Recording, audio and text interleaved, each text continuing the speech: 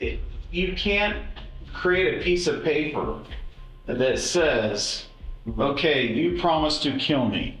It doesn't work that way in this country. If it still comes with this drama, then I am talking to you. Then if the drama cannot be avoided, then I must go fighting. I said that last time. Okay. I don't think I've checked you guys out. You have judges. No, I told you that last. Man, I have never seen a detective get as pissed as this in an interrogation. This other detective seems to agree that this guy he's a troublemaker. I've done this job for 31 years, and I will tell you, the homicides that I've investigated, you have made me work the hardest in my 31 years. Yeah, this guy is a troublemaker for sure. Well, of course he is. He made his way down to Texas from Ohio, killing 4 people along the way. And one of his victims was a guy who looked like him. He killed the guy and attempted to take on his identity. The whole story is crazy. But maybe the news can explain it better than I can. In the past hour, we confirmed the prime suspect in a double murder in Tucumcari has now been tied to some killings in Ohio. 2 weeks ago, Muzi Wakathula Madonda was arrested in Texas after he allegedly killed a man and his stepson in a Tucumcari motel. Wow. Did you just hear what I heard? Give that newscaster an Emmy. There was zero space behind what that male newscaster said. She was locked and loaded. She spit that sentence out better than any rapper north of Young Jeezy. I can't even type that sentence without performing at least 3 Google searches. Gotti Schwartz has the new developments from the newsroom. Gotti. Tom, Muzi Wakathula Madonda. Okay, he got the name right, but not without looking down at his notes. 2 weeks ago, Muzi Wakathula Madonda was arrested in Texas after he allegedly killed a man and his stepson in a Tucumcari motel. Eye contact straight at the camera, doesn't miss a single beat. Man, what a professional. Gotti Schwartz has the new developments from the newsroom. Gotti. Tom, Muzi Wakathula Madonda has now been linked to 4 different murders. Authorities say before he was in New Mexico, he may have killed a bank executive in Akron, Ohio, and a fellow South African immigrant near Dayton, Ohio over the winter. 2 weeks ago, state police say Madonda killed 37-year-old Gabriel Baca and 57-year-old Bobby Gonzalez. Gonzalez and Baca were found dead inside of a Tucumcari motel. Madonda then fled to Conroe, Texas, where U.S. Marshals and the Texas Rangers caught him. According to an Ohio newspaper, while being held in Houston, Madonda confessed to the murder of a bank vice president because he wanted to clear his conscience. We are gonna watch that interrogation. But first, let's cover the backstory. Muzi Wakathula Madonda, a citizen of South Africa, came to the US to work for Six Flags on a special international workers program. While working, he met another South African, one who shared a resemblance to him. For reasons, Muzi Wakathula decided to kill this man and steal his identity. But before doing so, he broke into the house of the vice president of a bank in Akron, Ohio, killing her. He then laid his trap for the other South African native, luring him into the woods, killing him, taking his documents, and then fleeing to New Mexico. There, he would commit 2 more murders before fleeing again, this time to Texas, where the Texas Rangers would eventually capture him. Man, where to even start with this case? On my small YouTube channel here, this is by far the biggest case I've worked on. I have several hours of interrogation footage from multiple detectives and multiple police departments. I have over 800 pages of documents and evidence, including Facebook and Google subpoenas. I even have these polygraph results that are meaningless to me. And while I can certainly make a documentary on this guy, after dozens of hours of research, I have decided that the best video I can make is the one that focuses on the most interesting points. Thus, I have narrowed down the scope of this video to 2 aspects of this case. First is the murder of Zenzele Madane. I'm sorry, I don't have a newscaster to give me the correct pronunciation there. He is the South African whom Muzi Wakathula targeted due to looking similar to him. Zenzele was lured into a trap by Muzi Wakathula, killed and robbed of his identifying documents. And second is the multiple attempts, possibly insincere attempts, to expedite his trial by insisting on the death penalty. Muzi Wakathula claims to be doing so as a way to alleviate the grieving family members of his victims, but the detectives dealing with him seem to think he's just jerking them around. We are going to watch both of these interrogations. Let's dive right in. My name's Carl Bush, and you can call me Carl. You're more than welcome to. How's you feel comfortable? So who's Rich Bush? Pardon me? Who is Rich Bush? Rich Bush? I think they made a Did you read that somewhere? Yes. Yeah, well, they've called me detective, and they've misplaced my name. I'm a captain, but it's good to meet you finally. And I hear that you're wanting to tell us and let us know what happened, and I really do appreciate that. I really do. Okay, and if you have any questions as we go through, take your time, ask. If you've got something on your mind, feel free to ask.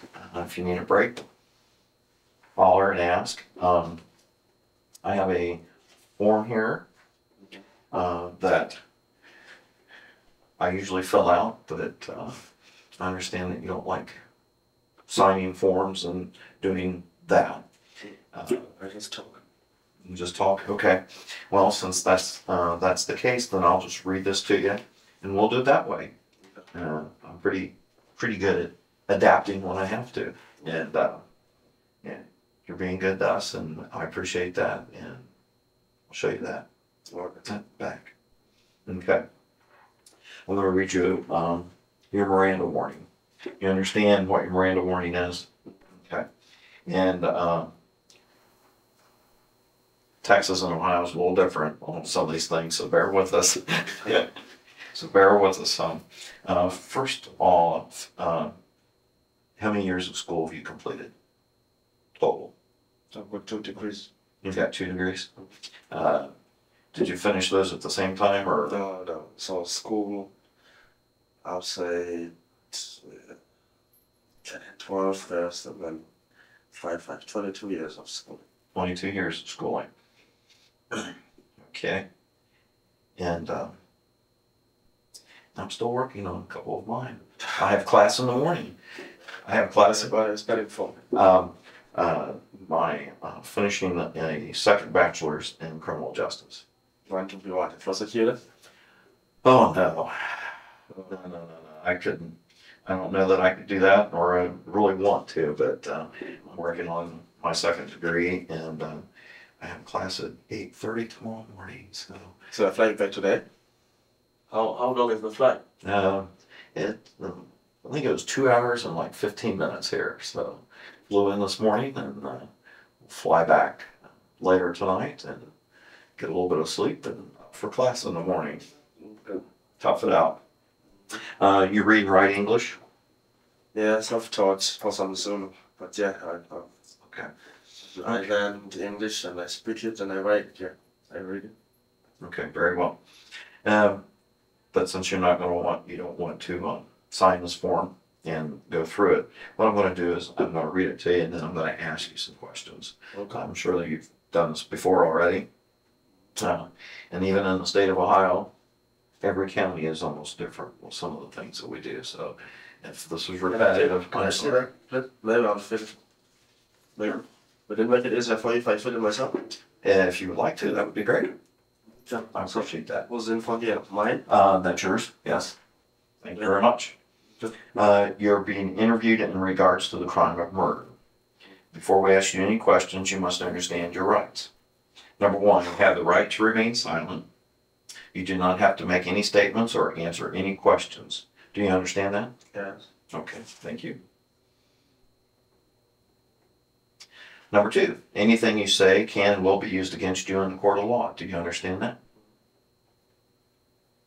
Number three, you have the right to talk to a lawyer for advice before we ask you any questions, and to have a lawyer with you during any questioning. Do you understand that? Mm-hmm. Okay. When I ask you that, could you just say yes for me? So I don't have to, it's a thing with my boss. Number three, let's see, we're on number three, we're on number four. Four, if you do not have the money to hire a lawyer, A lawyer appointed by the court or a lawyer from the public defender's office will be provided to you before and during any questioning without any cost to you. Do you understand that? Yes. Thank you. Number 5, if you decide to answer questions now without a lawyer present, you will still have the right to stop answering at any time. You also have the right to stop answering at any time until you talk to a lawyer. Do you understand that? Okay. Next section is the waiver of rights. And I just, first one is, the above statement of rights has been read to me. Yes. I understand what my rights are. Next is, I'm willing to make a statement and answer questions. I do not want a lawyer at this time. I understand and know what I am doing. No promises or threats have been made to me, and no pressure or coercion of any kind has been used against me. And then I filled in that you've completed 22 years of school.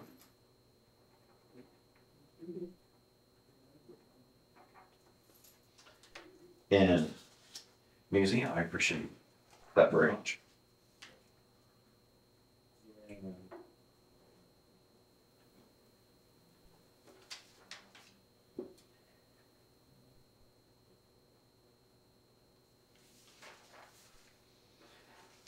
I have a pad with me. I'm not going to take notes. It's just to remind me of, I have some questions that I'm sure that we will answer throughout my interview with you, but so that I don't forget, because I'm getting a little bit older and I have a tendency at times to get off track and forget, so that I just don't forget some things.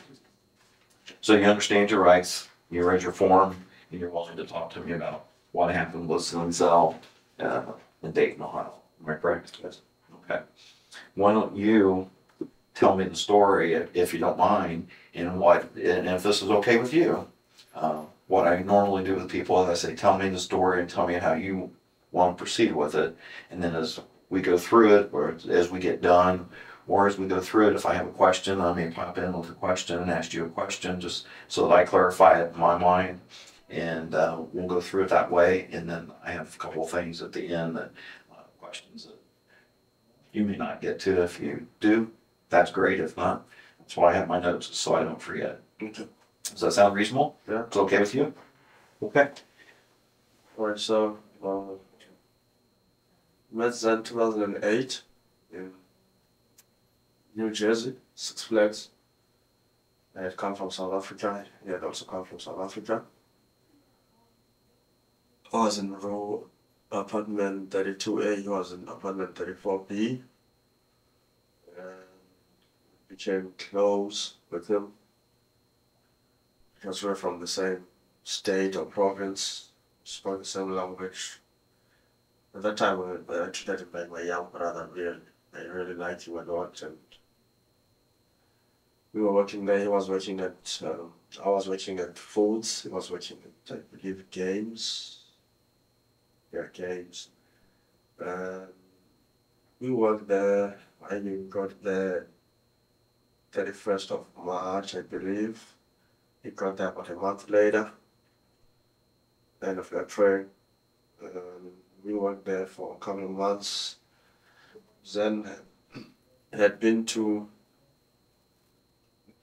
his parents are rich. Compared to mine, I'm from Finland, the village. So all my schooling was the public system. Then had been in private schools, played what we call white sports like rugby, cricket, and golf, and what you rich guys do.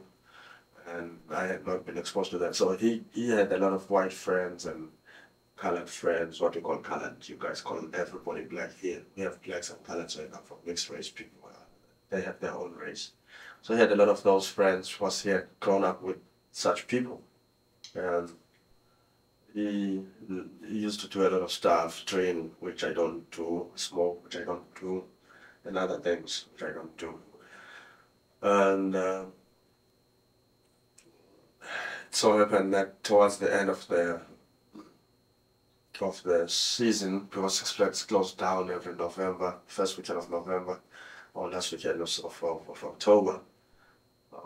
I wanted to go back to London, because I had been to London, but the British consulate had made a ruling that if you had been to, if you were over the age of 30, you could not come back to London unless you had special skills or you had a company that was offering you a job. Okay. So he was 22 and he had no plans to go to London. So when I would discuss this with him, we ended up agreeing that I would buy his ID, buy his identity.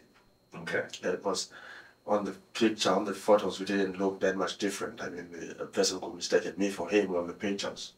So started putting a process of, a facilitation process of getting his visa from the British consulate so that they could give him a visa and I would go on his passport and he was either going to report it stolen or lost or whatever. He was going to come up with a plan because his plan was to stay in the US and study. Okay. So I paid some money towards that. At first I paid $422 towards that. And then while we were waiting for the British consulate to either say yes or no, we were confident they were going to say yes because he was only 22 at that time. And we had some motivating letters from Six Flags and stuff supporting his documentation. So we were confident he would get it. And while we were waiting for that, it happened that Six Flags was closing down. And on the final weekend of Six Flags closing down around the 31st of October, they were drinking. I'm not a party person, I just stay in my room. So they were drinking a lot, farewell, everybody's going home. And there were these guys that I didn't like their company because of the things they would do when they were together, like weed and coke and stuff. And I despised them. He would keep that company. I was not his dad, so I could not tell him what to do, but that's the company he kept. And one day he came knocking at my door. I remember because it was election weekend, Obama and McCain weekend. Mm-hmm. So I was very deep into that stuff, and I used to watch Fox News every day, see how the projections and the election are going and all that.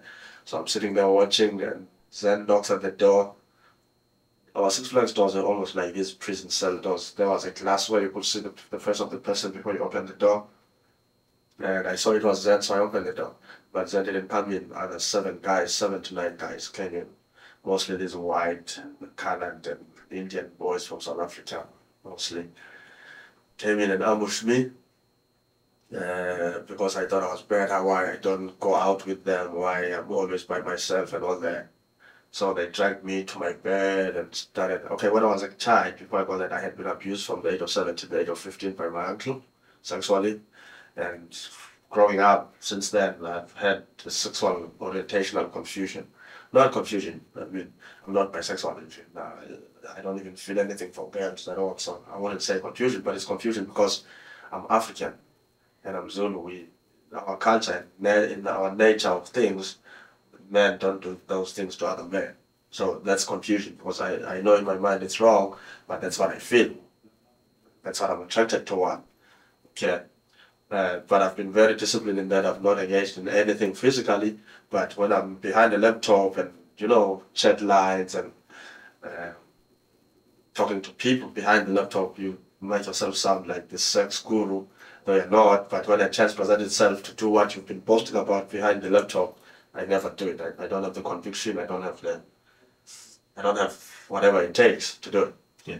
So when these guys are dragging me, all those flashes of me being abused as a child came back, and these guys were drunk. They were teaching me a lesson. Brought down my pants and my underwear, and they had. I didn't see it because I was facing down. Someone was sitting here, either a vibrator or a dildo, but I know it was one of those two things, and they were inserting it on my anus, on my anus. And that was very so. Okay, even my uncle who used to abuse me had never penetrated me. Okay, he used to just stimulate me and put his dick between my thighs and stuff, which was confusing because I knew it was wrong, but at the same time as a child, you enjoy whatever he was doing, though you didn't know what it was. But these guys went an extra step of actually penetrating me with whatever they had, and that hurt. Okay, and they left, and I held it against him because he knew I would not have let them in had they not used him as a front. I would not have just let them in my room. But they had used him. And I had the case him, and I didn't even wait for the consulate to answer to say either he's granted the visa to go to Britain or not. I just didn't want anything to do with him from then onwards, because he had been used like that. I had hated what had happened. So I decided to put a stop on the application that we had made. I wrote to the consulate or emailed the consulate to say we're cancelling the application. I wrote as him, as if I was him. So the consulate stopped considering whatever we had asked them to consider and refunded me the $422 into his account, because we had used his account, because it had to look like he is the one applying. So when that money came, he never emailed me, never said anything, never wrote me, never texted me, never called me. He just used my money. So I went to Ohio to work at Kalahari Water Resort. Which resort? Kalahari Water Resort in Sandusky. Okay. So I stayed there for a while. That's when I started. I bought a laptop. That's when I got deep into this, almost like something. I said, not doing anything, but deep into the cyber internet stuff, gay porn and stuff like that, which I'm ashamed of, really. Which you won't understand until you struggle with what I'm struggling with. So as time went on, I traced him through Facebook, and Zen was struggling with a lot of things. So I used to be a nice guy. I'm a Christian. I used to be a Christian. I don't know if I'm still. I used to be a Christian, forgiving, not confused sexually, but still love God. And I was staying with a pastor then, trying to get my life together again, trying to be serious with God. So I'll forgive him when he would borrow money, and I'll send him money through MoneyGram, mainly MoneyGram at Walmart. Sometimes after I will give him money, he will disappear. He's no longer on Facebook. He's ignoring me. And I will feel used, like you. And I will tell him, you're using me. Whenever you need help, I'm your friend. After I help you, you disappear for 3-4 months. You don't know me. And then I'll see you again when you need help. So, and I didn't appreciate that. And I made it clear to him, I don't like being used like that. I treat you like my brother. When you need help, I help you. I've never needed anything from you. But you're not there for companionship when I just need us to have small talk. Whether about sports or politics back home, whatever. And I hate being used like that, So as time went on, I joined DirecTV last July. I was employed by DirecTV. I left Ohio because the family that I lived with left and went back to Zambia in Africa on the 17th of June last year. It was a Thursday. We took them to the airport. They left. So I moved from Sandusky. I went to Cincinnati, and I worked at a hotel, Comfort Inn Hotel in Eastgate, Cincinnati. Okay. So I worked there for a while. While I was working there, I was looking for other jobs. Because the family that had gone to Zambia had left me with a car. So I thought if I can get a job which will use a van and make more money than I was making there. I was making $500 a week, and I was looking for a job that could pay me more. So I got a job in Chicago with DirecTV, a subcontractor of DirecTV. So I went over to Chicago, started training. They took me to Pennsylvania where I was being trained, State College next to Penn State. I was there training. Now, with DirecTV, you're given, on average, 4 jobs a day. You have to be at your first job at 8, second job 11, third job at 2, last job at 5. This was in Saba. And sometimes you get held up in traffic. Sometimes your job is more complicated than you thought. It takes longer. You have to beat traffic. You have to speed. I had loads of speeding tickets in Pennsylvania. When I say load, about 4. It's not like 12. I think I had 4 outstanding ones. I paid 1, and I didn't pay the other 3, man. I was like, oh my God. So I had about 3 or 4 outstanding tickets from Pennsylvania. I had 1 from New York because I had gone to Boston. It's the first time I'm saying that, so I'm asking about Boston now. I had gone to Boston to do something, and I had a ticket in New York, and I had a ticket in Chicago. My lawyer fought for that one. Okay, I had one in Ohio because I had been involved in a car accident, so they said they'll add points to my license. I had many warrants and things that affected my driving license. And my driving license was my daily bread, so I didn't want my driver's license suspended. Because if they suspend my driver's license, then I'm illegal in this country. I'm illegal now. Okay, I had overstayed my welcome. But I had found a loophole that I could work and earn a lot of money. Though I'm legal if I'm staying, if I stay with this company that I was working for. So if my license was to be taken away from me, there's no way I would be able to make, a ends meet, because this is the only job that I could get. This is the only loophole that I could exploit to continue working while I'm illegal in the country. So it happens that I'm driving from Chicago to Missouri. So I was offered there by a company from Houston, Texas, a better package. Though they never kept their word, they were liars. But they had promised me more money, more this, because I was a good worker in, all over Pennsylvania, Ohio, Chicago. And when I left Chicago, Pennsylvania, my boss was not happy because he had invested time in training me. Now I was a good technician. Now I'm leaving him for a better company. So he held on to my salary, a 2-week salary or something. And my supervisor was from Chicago. He came up with a plan. Since your bosses only want your money, steal the equipment. Then we can sell the equipment, then you recover the salary that you've lost. So that's what we did. We stole the equipment in Pennsylvania. My boss from Chicago. He was going to sell it in Chicago because he knew some people would buy it, and then we'll cut it in half and I'll recover my almost $3,300 that I had lost in income over those 2 weeks, which never happened. He never, till today, he never gave me that money, by the way. So I'm driving from Pennsylvania to Chicago, from Chicago to Missouri to start my new job in Independence, where I'm stopped by a traffic cop because I was driving at 69 miles an hour in a 45-mile construction site. I had never seen it's a construction site. I think when you start speeding, even when there's no need to speed, you end up speeding. That's my. I used to say to people, I have one addiction: speeding. There was no need to speed, but I was speeding. I didn't even see it's a construction site, 45 miles home. I didn't see anything. This guy wrote me a ticket and called me. He said I need to go to court because I was in the issuing state that had issued the license. So I had to go to court on the 18th of November to tell the judge why was I speeding. I mean, why are you speeding? What was I going to say? And I knew that in court on the 18th of November, all these other outstanding warrants will be there on file. My license will be suspended, and I will lose my job, and that will be the end for me. So I decided not to go to court. And I realized that the next stop, whatever that would be, the next stop, it will be the end of the road. Because the license will be suspended even if I'm not in court. And the next traffic cop who runs my license will say, you're driving on a suspended license. I don't know what happened on that. But I knew it would be the end of the road for me. That's when the Zen hatred came back. Like, not hatred, but that's when I hatched this evil plan of, man, you remember 08, you wanted to buy Zen's ID. What if you get his ID now, and you get a new ID under his name, a new driver's license, and then, now with the new license, you start from scratch. No speeding, nothing. Okay. And I motivated that with this fake hatred because he had opened the door for those guys. He deserves to die anyway, and he owes me money which he will never pay. Yet, let me hunt him down and kill him and get his ID. I know I can go to a DMV, they'll never tell the difference. That's what I thought. Of which they could not tell it anyway. So, started hunting the guy.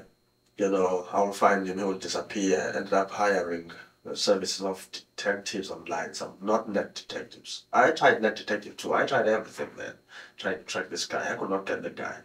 But he was in Alabama. I knew he was in Alabama somewhere, Huntsville, but I could not locate him specifically that he is here. After hunting him down for a while, I thought I had found him in Alabama. I had found an address. Because I had called his parents pretending to be some lawyer in America who needed his address because I was helping him with schooling and stuff, and his parents had given me his address. And when I went to that address, I drove all the way from Missouri, 10 hours or whatever, however long it took me to go to Alabama. I had spoken to my boss, DirecTV boss, and he had gotten me a gun, and I was going to kill him in Alabama last year.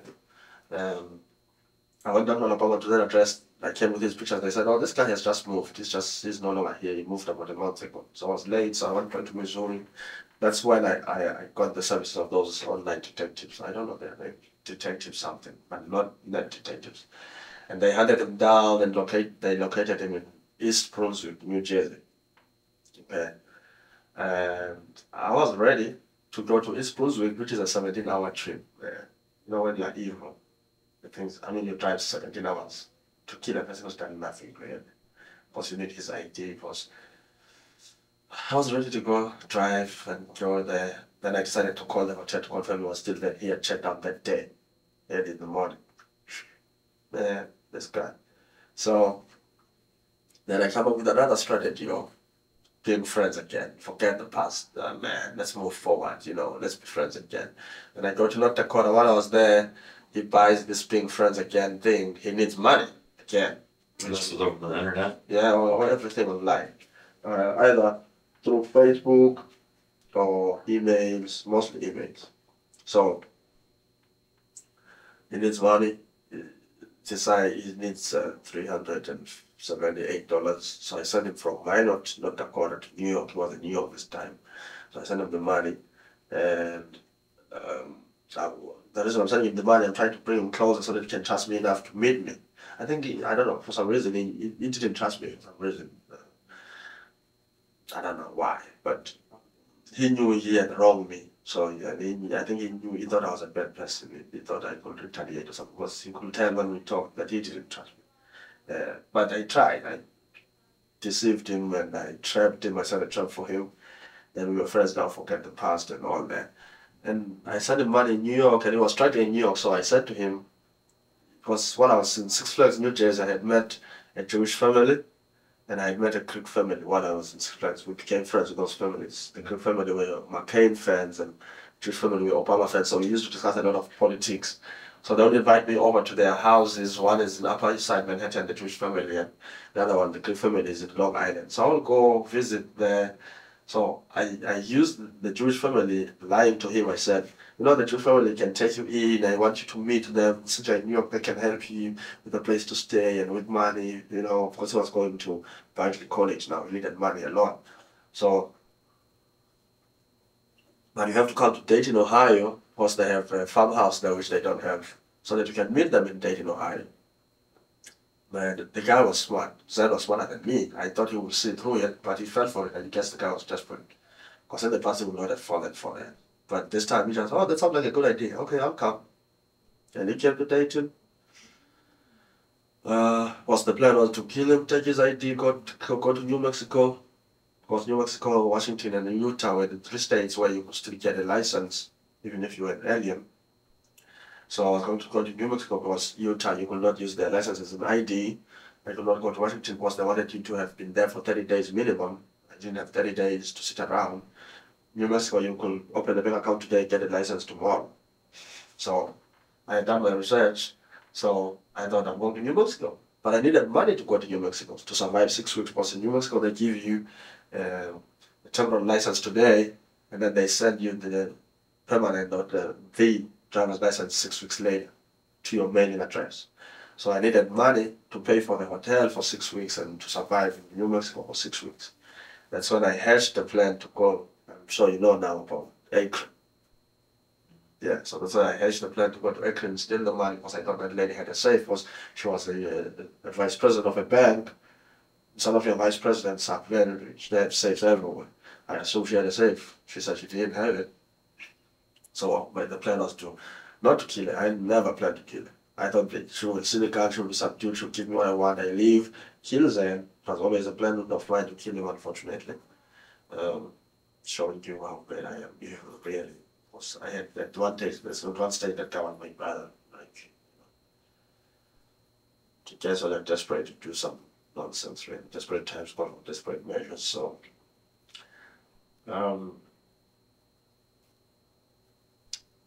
he came to Dayton to have killed Jackie on Thursday. Didn't get any money.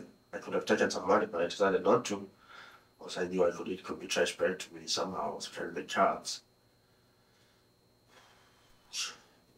That day, that Saturday was terrible. Because I had to drive around in the morning, look for the spot where I'm going to kill him, where nobody will see it. I'm driving around and I'm contrasted within me. Should I continue? Why didn't stop? Don't do it. But I need the license. Oh God. Till I found that place in the Butler Township in the woods there. And I went to pick him up. Even when I went to pick him up, I still had the option not to do it. And I'm still thinking, music. But now, I'll be honest with you, there was a time when I decided when we were there, like, I'm not going to do this. But now this guy, I've lied to him and said he's going to meet this Jewish family. What am I going to say to him now? That was my biggest problem now. If I convince the guy and I let him go, the Jewish family, he's come all the way from New York. Yes, I'm the one who had bought him the ticket in the bus, but, you know, so he went there.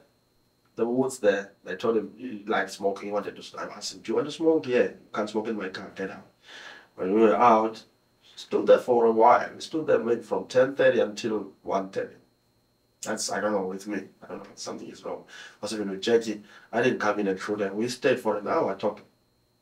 I mean, you really are bad if you stay with a person for an hour, talk to them, and then still shoot them. I think something is wrong somewhere. I don't know how to do that. It's easier maybe to come in and ambush a person and kill them and run, but sit down with them, get to know them, and then still decide.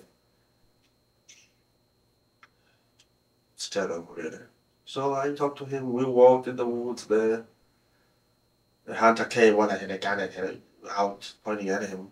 The hunter didn't see it, I hit it quickly. And he relaxed, that was relaxed. I have a gun, he's relaxed. He knows I'm not gonna kill him. You know, he knows I trust him, man, you're not gonna kill him, you know. And I make it clear to him, I'm angry with you because your friends did this to me. Like, they didn't tell me they would do that to you. I didn't know they would do that to you. They said they just wanted to rough you up and stuff. I didn't know they would abuse you and all that. You know, I'm trying to get angry at him so that I can find a reason to shoot him. Because you can't just shoot a person, you know. Standing there, man, I just shot the guy. Shot him once. I mean, I shot him at first. I didn't see blood anymore. And he fell. And I thought maybe it's because of this. He had the shot being fired, he's scared. Then I came close and I shot him in the chest. And I saw blood coming out of his mouth and dogs barking. And I thought, no, they'll find me. I ran. That was the worst day of my life, I think. Well, that was not the worst day of my life. The worst day of my life was the following Friday. But that was terrible. What I did there, from a person you've known for 2.5 years, a friend of mine, I cared about a lot.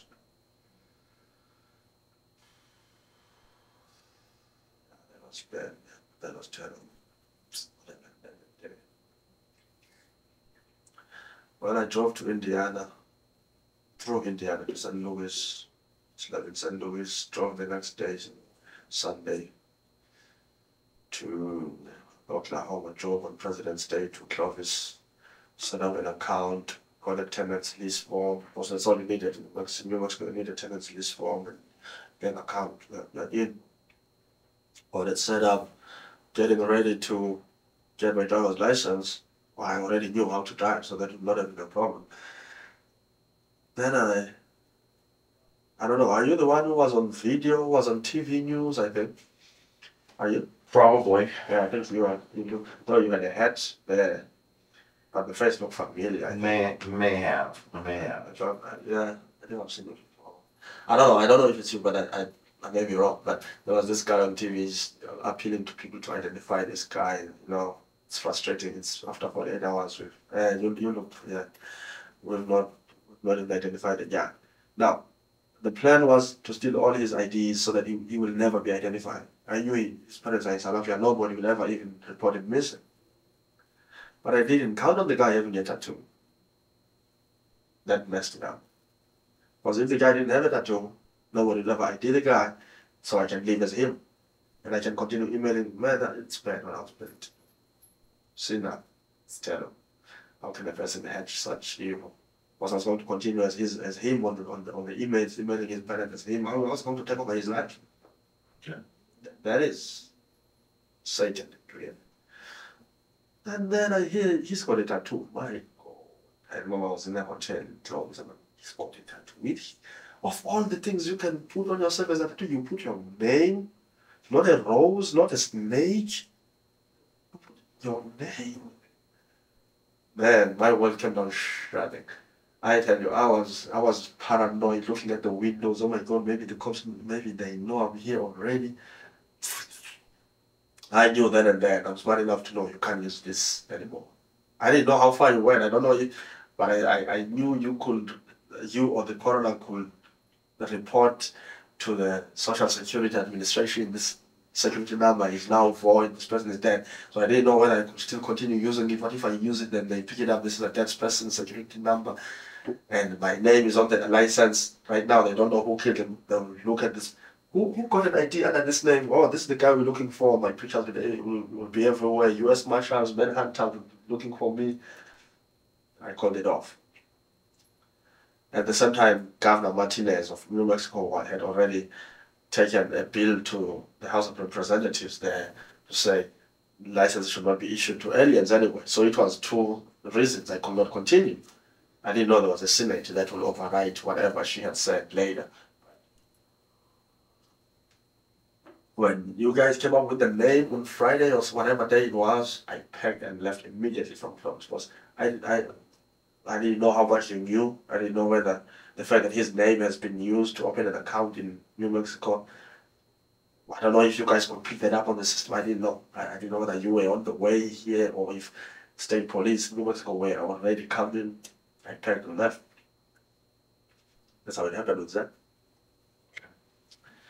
And it's sad, really, as I said, man. My life is messed up. It's messed up. I'm not using it as an excuse, but I doubt that if I had got up a normal kid, I would be able to do these things I'm doing. Okay? Well, those things from my experience, when you're abused as a child, unfortunately, they stay with you forever. Which is sad. And they affect you forever. And it never goes away. And I've had numerous occasions dealing with those victims, and it affects people differently, and it changes you. It really does. And I can see with you, just in the short time that I've been sitting here talking with you, that you're a very intelligent person, very well versed. Did a lot of research, looking into things. Very good at that. Very good at that. There's a few things that I would like to hit on. I mean, you did wonderful. I appreciate that. I really do appreciate that. I know it's got to be difficult for you under the circumstance. Involved with Zen. What was Zen's Facebook name that he used that you were able to contact him through? Do you remember? Yeah, Zen, Zen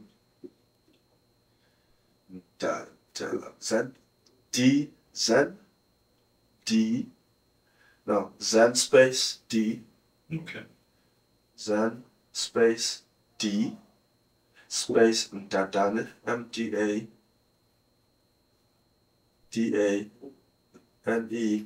space Roman figure 2, I, as in the second. All right, that's his Facebook name. Okay. And you talked a little bit about when you decided that you wanted to kill Zen.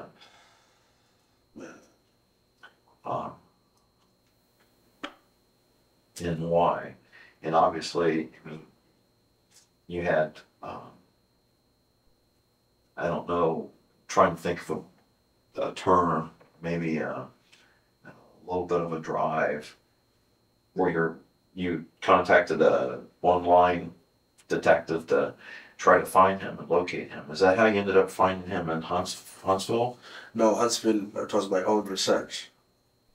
Okay. Not detectives. Finding him in Huntsville was me, just being relentless or using online searches, websites and phone trackers and reverse numbers. I invested a lot of time using my laptop searching for him myself. Until I knew that he was in Alabama, Huntsville, but I didn't have a specific address. Then I called his parents, which is shameful, and lied to be some university lawyer who is trying to help their son. Where is he? So they gave me the exact address where they thought he was, but they didn't know he had moved to one area. Okay. Then after I had failed to locate him in Alabama, I came back and thought, let me solicit services of trained people. Then I went online and looked at all these detective services that are available online.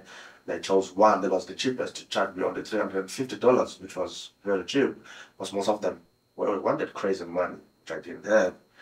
And I got these guys, and these guys found him in East Brunswick and confirmed that he was there. They spoke to him while I was on the dead phone, on the dead line. They didn't, because I lied to them, I didn't tell them what I was going to do. I was like, he's my cousin.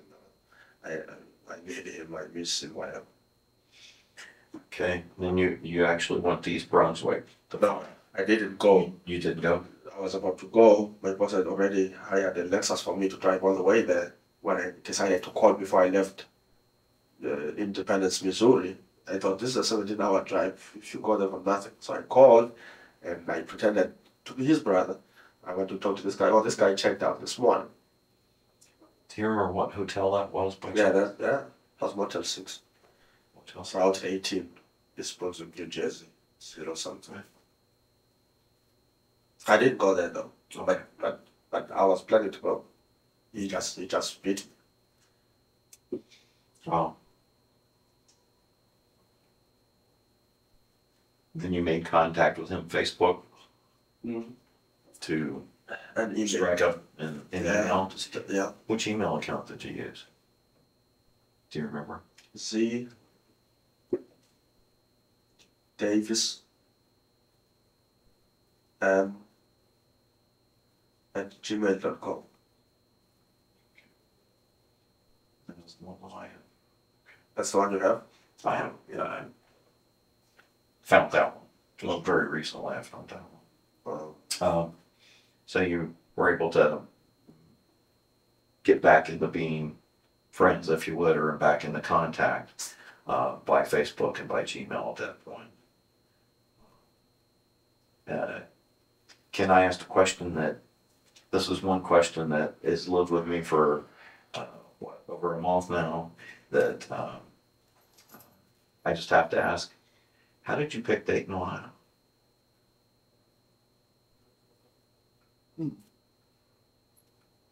I picked Dayton, Ohio because I was in Ohio to rob Jay. Okay. He was coming to Iowa. I was in Iowa. I had booked a ticket for him to come to Iowa. I was going to do him in Iowa. But while in Iowa, Victor, Jackie's husband, or Jackie's boyfriend, whatever he is, calls me on a Tuesday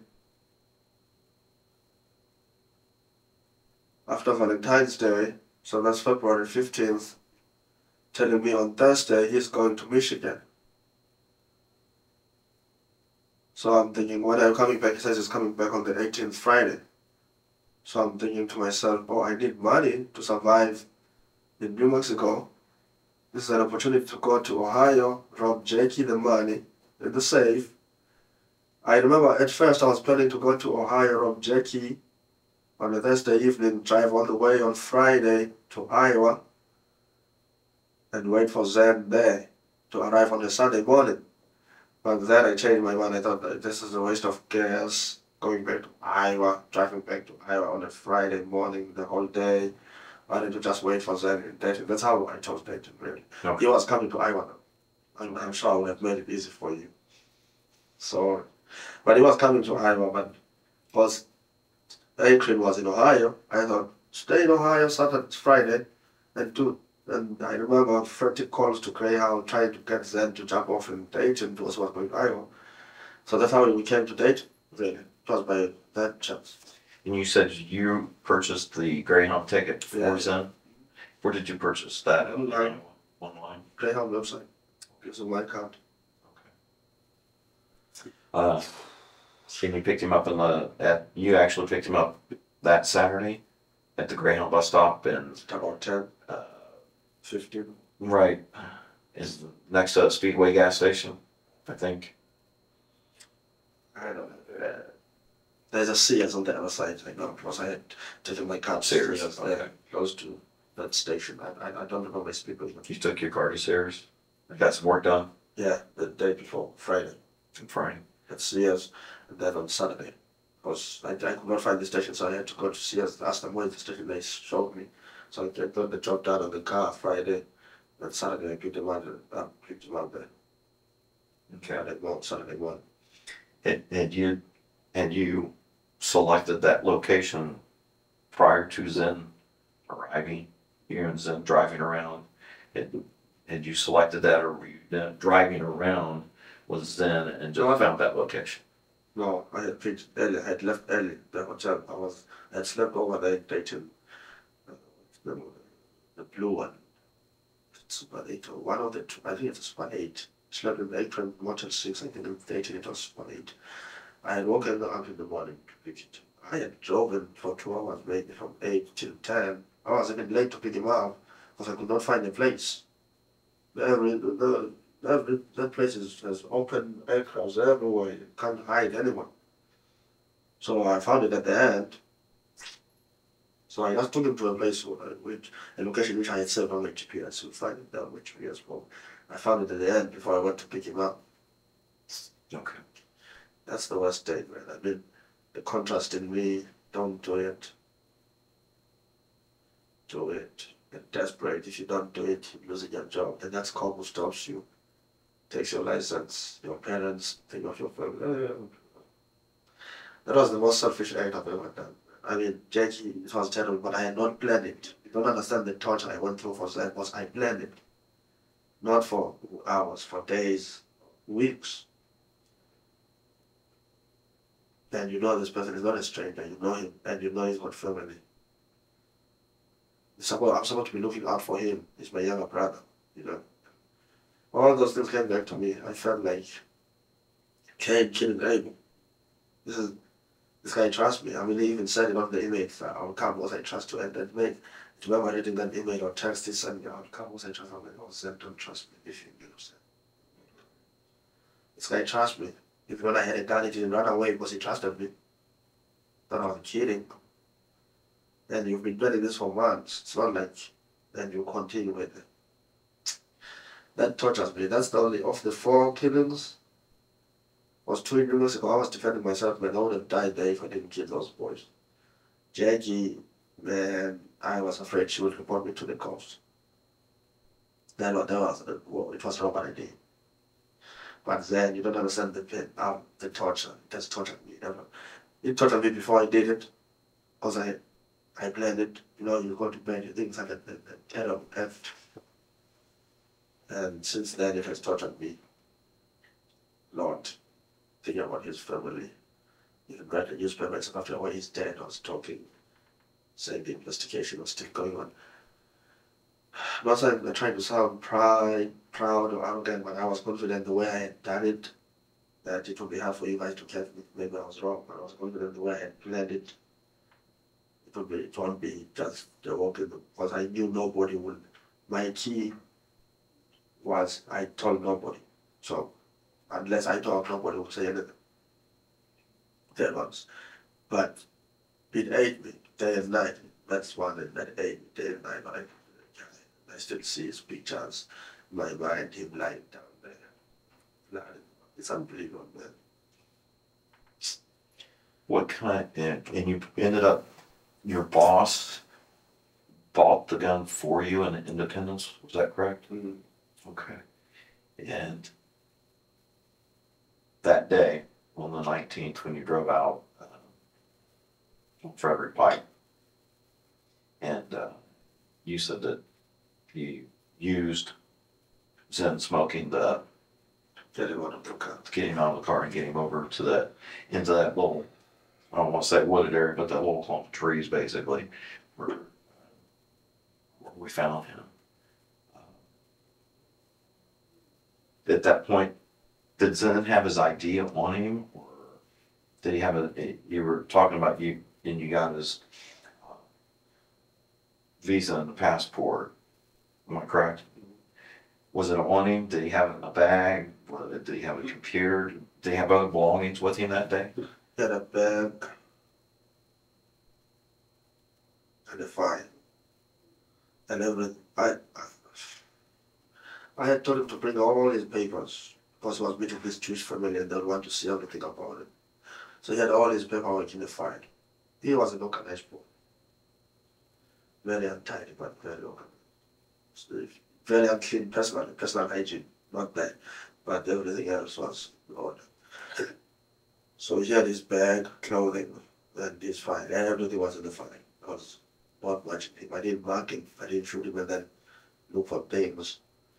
Because everything was in the file. I had told him to put it in the file because we would make some kind of presentation.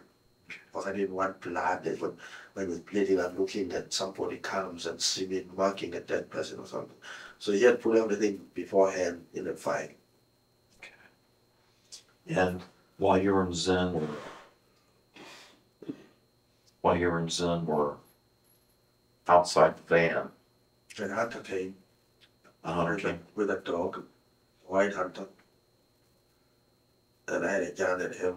And I think I saw the hunter first. Was I think if the hunter had seen the gun, he would have reacted differently. I think I saw him first and he hit the gun, inside my jacket, and the hunter came and asked us, "Are you guys all right?" Yeah, yeah. He walked around and went away. I think he didn't see the gun one. I thought if he had seen it, he would have acted differently and maybe. But after the hunter saw us, we were there for another 90 minutes. So I thought if the hunter had seen the gun, he would have called cops now, they would have come and whatever. So the hunter didn't see the gun.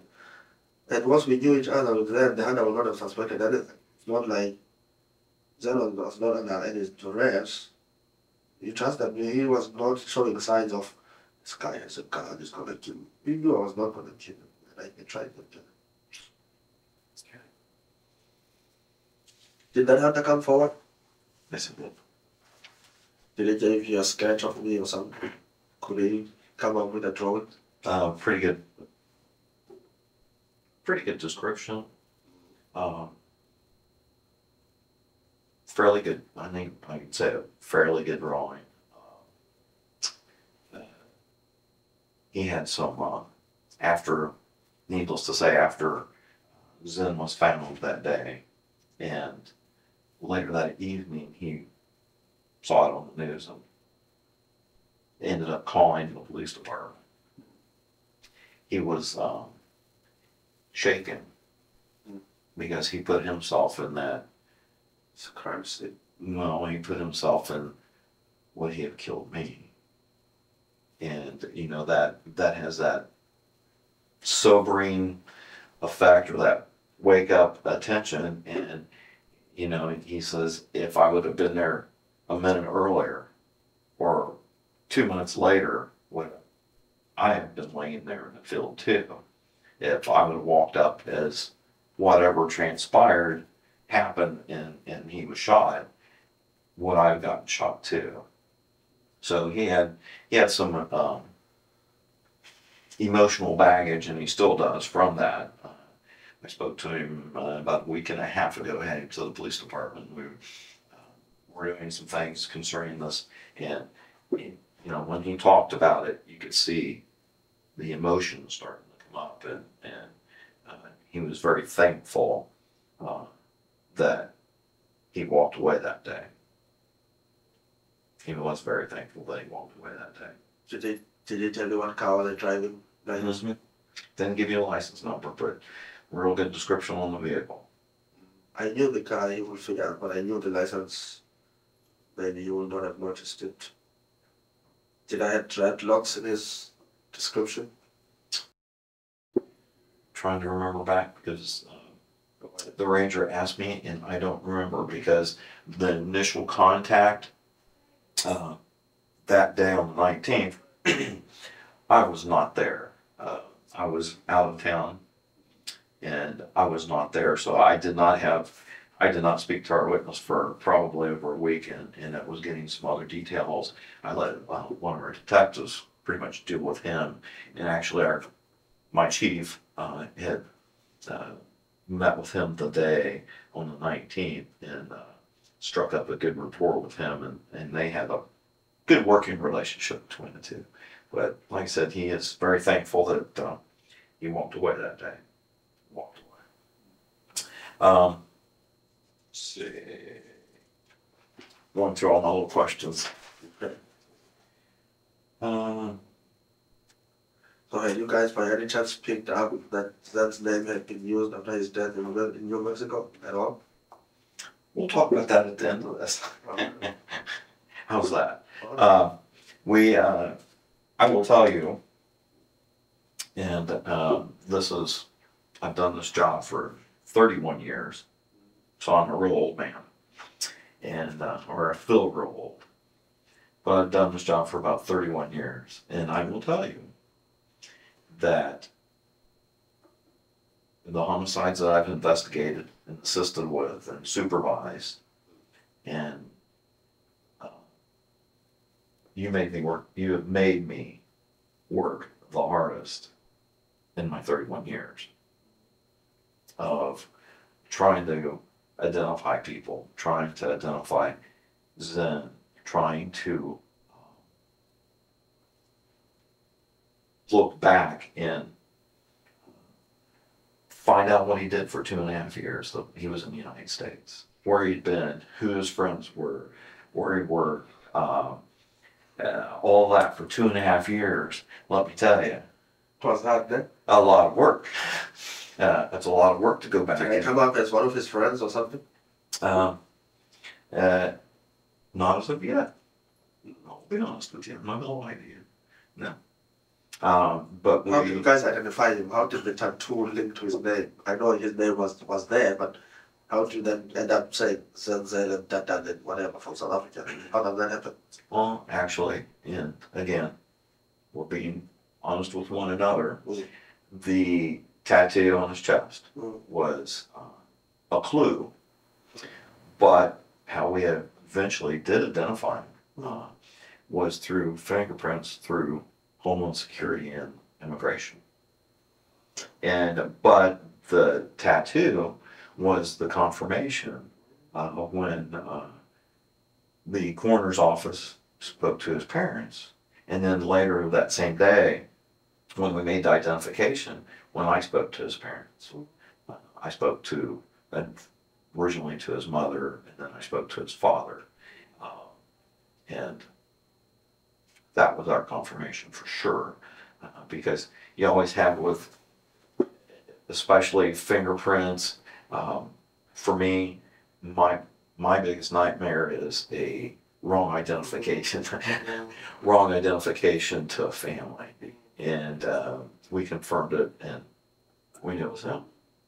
And then at that point in time, really started our investigation of backtracking where Zen had been, who his friends were, where he had worked, all of that to lead us backwards to figure out where it happened, what had happened, why it had happened. I had done my best. That was even the emails I had used to him. I was not using my own emails. I actually created a lot of bogus email addresses that could not be easily traced back to me and stuff. So I had made sure that I had done my research for a long time to make sure that nothing was coming back to me at all. What email addresses the bogus ones? Do you remember any of those? No, there was only some under 6 flags. I had managed to do things. Also, I have a degree in electronics, so I had managed to do things that I didn't know I could do. Zen, looking for Zen, got me very creative, and I got to see I could do things I never knew I could. Like I could create email addresses under the server 6 flags, ICE, US government, and things that I knew I could not do before. But when I was hunting for Zen, I managed to think of ways to build the system and come up with all those things, which I knew it would not be the easiest thing to trace back to me as a person. And you know what? I'm just glad this is over and done with. Well, I was planning to hide from you guys and run away, and I was confident I could for years. But now I'm caught. I'm better. Well, when they called me, they were interested in New Mexico, but I told them, you know what, let me just tell you other things, man. Just get this out of my chest, give Zen's family a closure. I used to be a Christian. I want to go back to Christianity now, get my life back to God. And just, I feel sorry for both families have lost their sons. Zen's family have lost their son. My family have lost me too, because now you will go to court and say, sentence him to death, which is what I'm hoping for, really, because what is life worth if I'm going to be jailed? I'm only 33. If it's not death sentence, it will be what? Life without parole because of this cold-blooded animal. You live there till you're 80, die in jail. It's better just to the injection. I know Ohio has injection. I don't know how what New Mexico will say. It was self-defense. But I know when I'm done in New Mexico, I have to come to Ohio, face the music there. And I'm hoping, I told the guys from Actors, I'm hoping I get death penalty there. I'm hoping I just check out, I just die. Because it's not like I will ever get out. If I don't die, I know I'm getting life without parole anyway. So why postpone death for about 50 years? That's how I look at it. Why postpone it to 2070 when I can die now, the same death that I will die then, you know? That does not mean that I'm suicidal. I'm never going to kill myself. I also know if I kill myself, I'll go to hell or something. But I'm hoping you guys kill me. I really am. Well, I think I deserve death, to be honest, what I've done, especially to this guy. This is one case I deserve death for. I'm telling you the truth. I took life, my life should be taken as well. And I took a life that didn't deserve it. It's not like he wronged me. I mean, he owed me some money, he did that, but he was drunk and he didn't know those guys were going to do that to me. So it's not like he deserved it. It's not like he had it coming. I just was evil, cold as cold can be, and it's shameful what I did, you know. And my concern is, if I didn't get stopped, I can see that I could have done it again. Because I had broken that barrier, I had done it first time. Once you do it first time, I think you can do it more times. I think you can do it again. The hardest time is the first time, I know. But I think after breaking that barrier, I would have done it. I would have found a reason to kill somebody else. So I'm glad I'm not killing people out there. I'm glad I'm here. I just want to get my life together. The detective from Akron told me that death sentence takes time. It's years. You don't get sentenced today and die tomorrow. They said you can be on death row for years. And those would be torturous, yes. And sometimes I think it's better to die on the day you know you're going to die than get your life right with God. You know, 2015, I'm dying. Do whatever it needs to be done. Get right with everyone you need to get right with God. Die in peace. Go to heaven, hopefully. You know? That's what I'm hoping for. Well, I want to, I'll say it right now because you mentioned it. I want to thank you for being so forthright and upfront because they can have closure. And I appreciate that. I mean, that's a small amount that we can do. And it's us. Right now, this is us. Of we can give them closure. And that means a lot to people in their circumstance. And I do appreciate that. And to me, that shows that inner of Muzi and the inner self would be you. And like I said, I do appreciate that on their behalf. That means a lot because it just does. You know, it's said that by death, one kingdom beg their son. You know, yeah, that is one guy, for all the guys I know, that is one guy who was 9 times better than me. In everything. Not in an envy way. I didn't envy him. It's not like I killed him for envy. That guy was smart. Yeah, he had, unfortunately, he had bad company when it comes to alcohol and smoking and I don't know what else. But that guy was smart. That guy would have been very productive. I didn't rob his family only. I robbed this world of a person who would have bettered them. That man was smart, he was creative, he was fun-loving. He was far better than me as a man. The world is poorer after his death than it would have been after mine. He was 7 times a man more than me. He deserved to live his life to the fullest and die in old age. This world would have benefited a lot. Well, I see sitting in front of me a man who had a lot to offer, who is very intelligent, and due to some circumstances, brought him to this. And that's unfortunate. Very unfortunate. Very.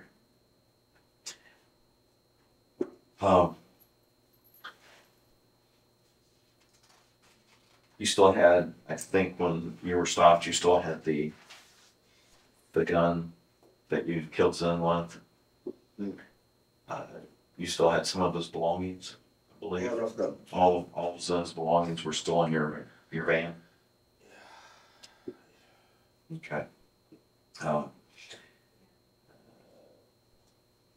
His laptop. No, I never had a He laptop. did not have a laptop. Son used to go to the library. They have his library card. You can check his emails. He will say it over and text messages. He will say it over and over again. My time at the library was running out. He never had a laptop. Okay. He preferred alcohol and smoke and buying cigarettes with his money that type of laptop. Okay. He never had a laptop. I had 2 laptops, so then they think maybe one is his. No, I just bought one last week because I was planning to get rid of the old one before they caught me. Then my directory boss snitched on me. Now I'm here. Before I could get rid of Everything's meant to happen for a reason. Yeah, which is good. That is very good what my boss did. Okay, I hated him when he did it, but after sitting here thinking, I love my boss. He helped. I know why he snitched on me. He didn't. He reached a stage where he didn't trust me himself, where I could have killed him. He thought, and I know I could have thought of it, which is sad.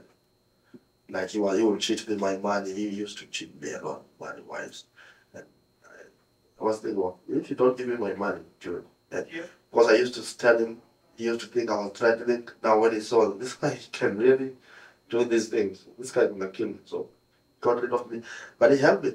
I love my boss. He helped me because I was going to go on this road, and I was going to die doing this thing. Somebody would have killed me too. I would have died in this, and with all these secrets, and I would have gone to hell, the worst part, which I don't want to go to. Understood. Let's see. Now, the shell casings, do you remember what you did with those? My boss has them. My DirecTV boss has them. Your DirecTV has the spent shell casings. I gave them to him last week, Tuesday. He's got them. What's your boss's name? Joshua Simons. Simons, and that's in Houston. He's here. in Houston. Here in Houston. He's got them. All 5 of them. The 3 for Jackie and 2 for Zen. Did you tell him where they came from? He knows. He knows. He does not know the extreme details, but I told him one lady. I said these are from Ohio, one lady and one guy from Africa. That's all he knows. But I said all of them knows. I gave them to him, and he's got them. The 2 from New Mexico, they are still in my gun. I'm sure they just got them. And what was Joshua's last name again? Simons or Simons, S-I-M-O-N-S. Do you know his phone number off the top? Not on the top. I know it's a 281 number. Not on the top. 281-656. If you go on my phones, you'll find me. He's Josh. He's under Josh. So he's your DirecTV Boss. Yeah. He's got the shell casings. Okay.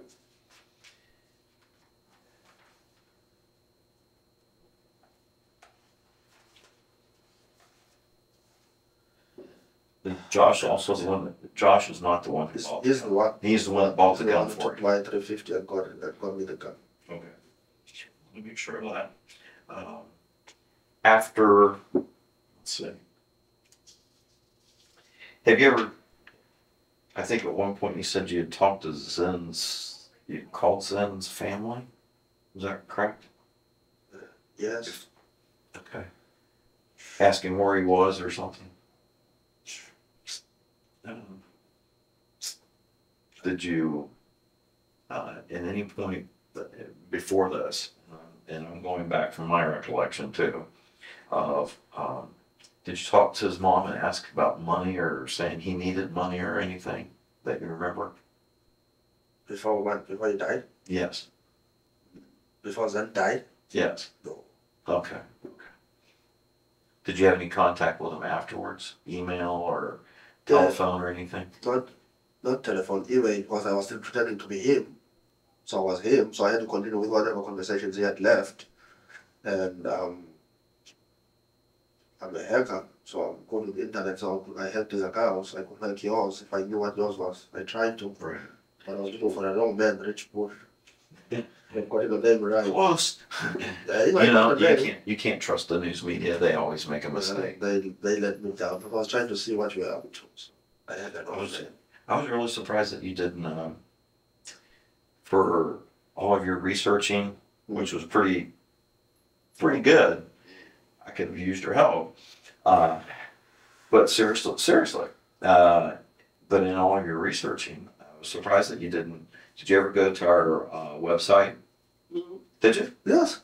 Crime Stoppers and Interceder, all those websites, I think. I don't know, you talk about those or another one? Did you actually go to like our police department website? I've gone to so many. Crime Stoppers, Interceder, and there's another one. I don't know what it's called. I've gone, yeah. Okay. Yeah. It's a crime that I didn't spend much time looking at because I was confident that a crime they could hardly link me to anything. But I knew if you guys looked carefully at things, I knew that you could not link it to me until New Mexico. I was wondering about New Mexico. That I had used this name. I thought if they could pick it up that I've used this name in New Mexico, they could go to the bank where I opened an account and just see me there. Video, there he is opening an account and now that person's name. That's why my concern was. That's why I was spending a lot of my time looking at you guys. And also the guilt, because I had planned this. What bank did you open an account with? Was his name? Citizen. What is it called? Citizens Bank. They have the information there in the car, these guys. Okay. Citizens Bank in New Mexico. Clovis.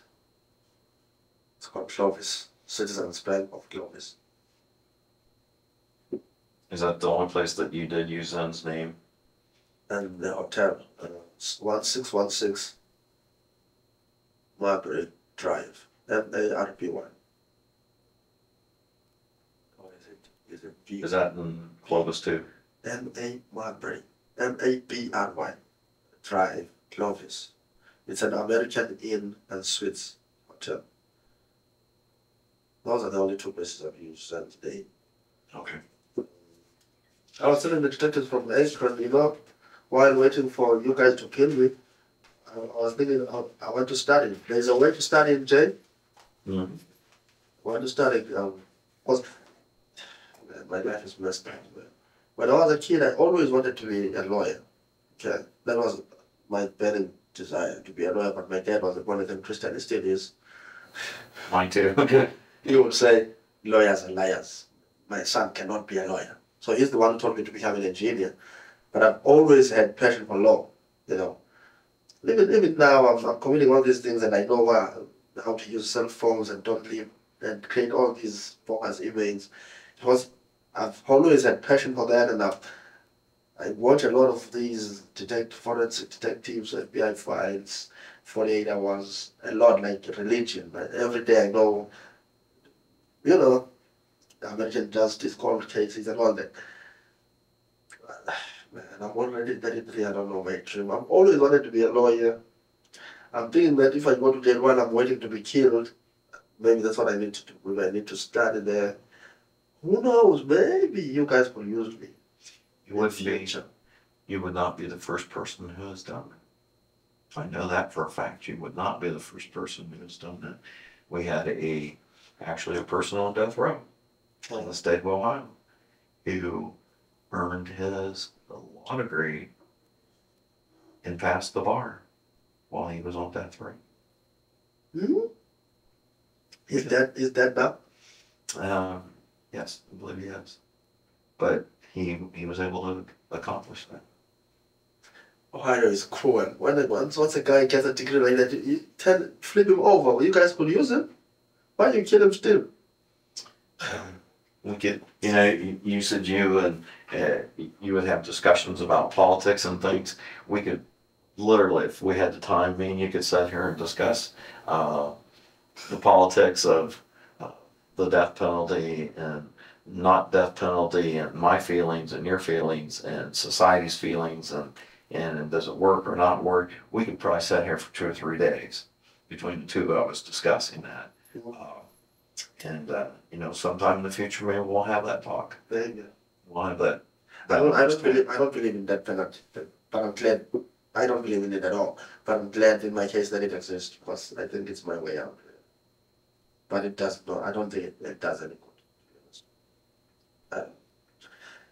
I think people should be rehabilitated more than, okay, they should be punished, but give them a chance to change. Well, and I agree. And one thing that I see with you is I think you could be an asset.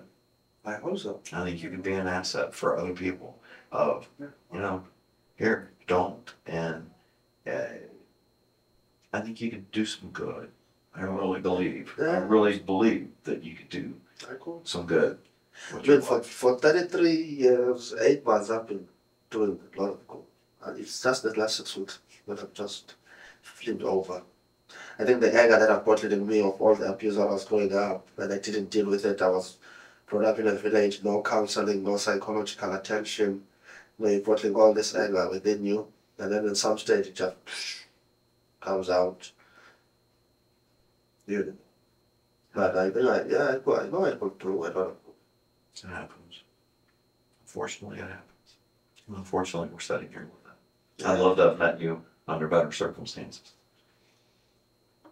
I think we could have had some really good, long discussions. I think so. Let's see. So you did have some email contact with Zen's family. Did you use the $1 million boys account to contact to continue that you were Zen? Yeah, but I stopped it as soon as I realized they knew he was dead. I stopped because I knew you guys would trace it through IP addresses and stuff. So I knew not to do it anymore. And one of them, I changed my IP address and I bought a UK address.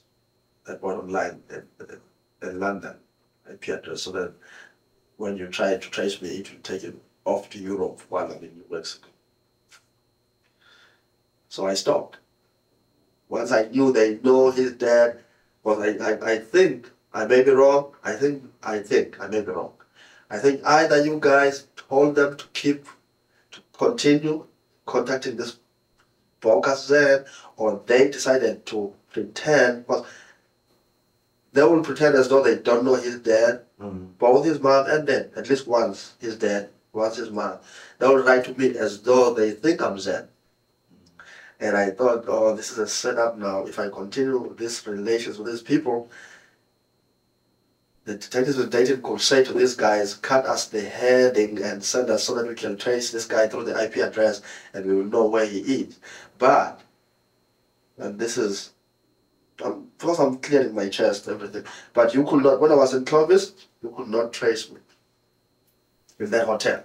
Now, I made a mistake and emailed them while I was in McDonald's, and I realized later that I had not hidden my IP address in McDonald's. So you could trace me up to McDonald's, but the exact hotel, I had found a loophole where it would appear that I was in Clayton, New Mexico, which is 3 hours away than where I was actually. So I had set it up such that if you had tried to trace me in Clovis at that hotel, you will pinch me and you will think I'm in Clayton, New Mexico, yet I'm not there. Well, that was very good. And you're probably, about your suspicions, correct. Yeah, I thought so. You were probably correct. That's why I stopped. I thought, no, you better stop this. They're on to it. Let's see.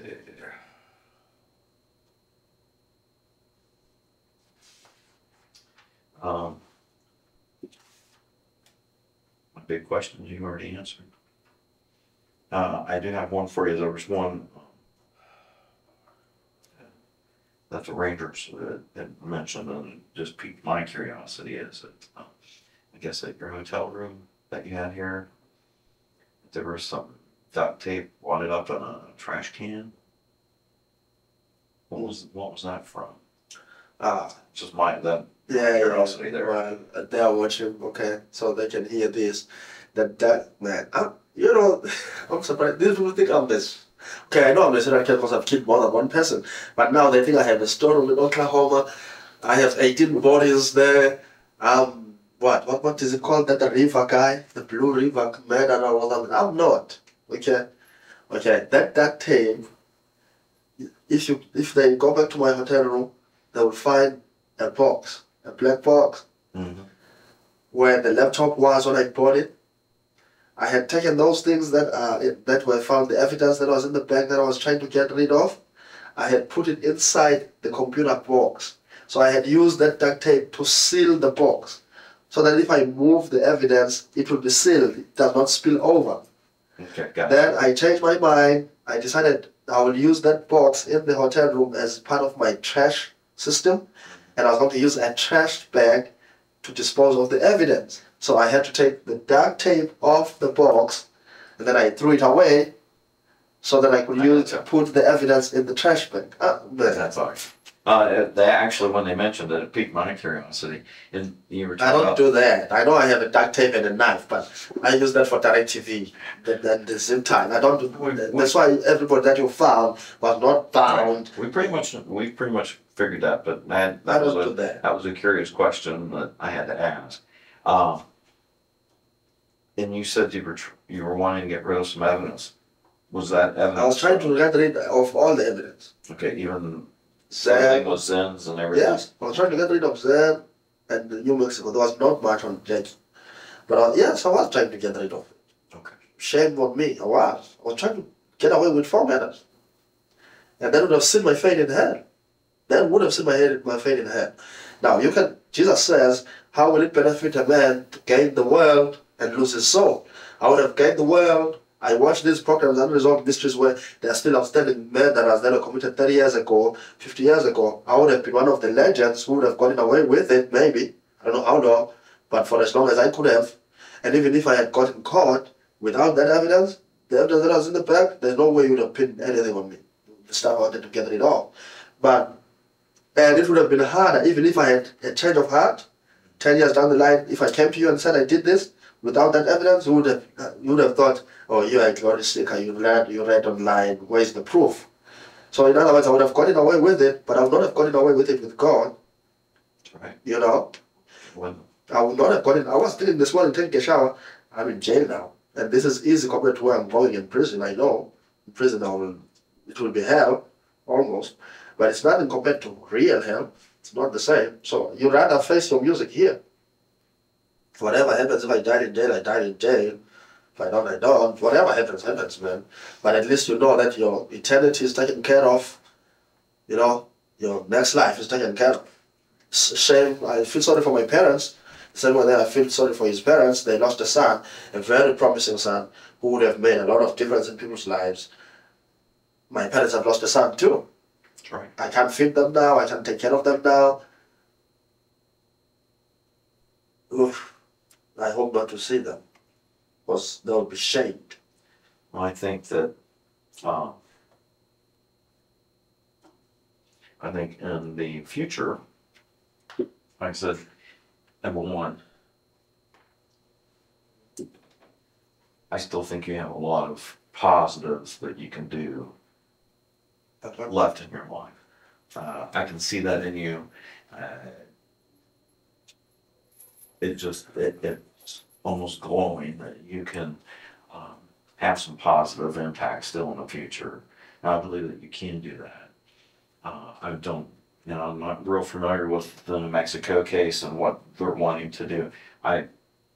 That's not out of my hands control and everything else. I'm worried about Butler Township and the incident was in. I know that from our standpoint, I'll put our case together, the information that I've gained from you, information that I've already had in the works, and put a package together and present it to our prosecutor and see what happens at that point in time, what charges we would look at you facing in Montgomery County. If you're in Montgomery County here, and you'll go to Montgomery County, Ohio. Same name. But you'll face that there. It could have been Montgomery County, Alabama, if I found him there, where Montgomery keeps chasing me everywhere. There's a lot of them around, but you know, and I don't know how it'll go. I know that review it with the prosecutors. We'll see what happens. I don't know. Like I said, I don't know much about the New Mexico case.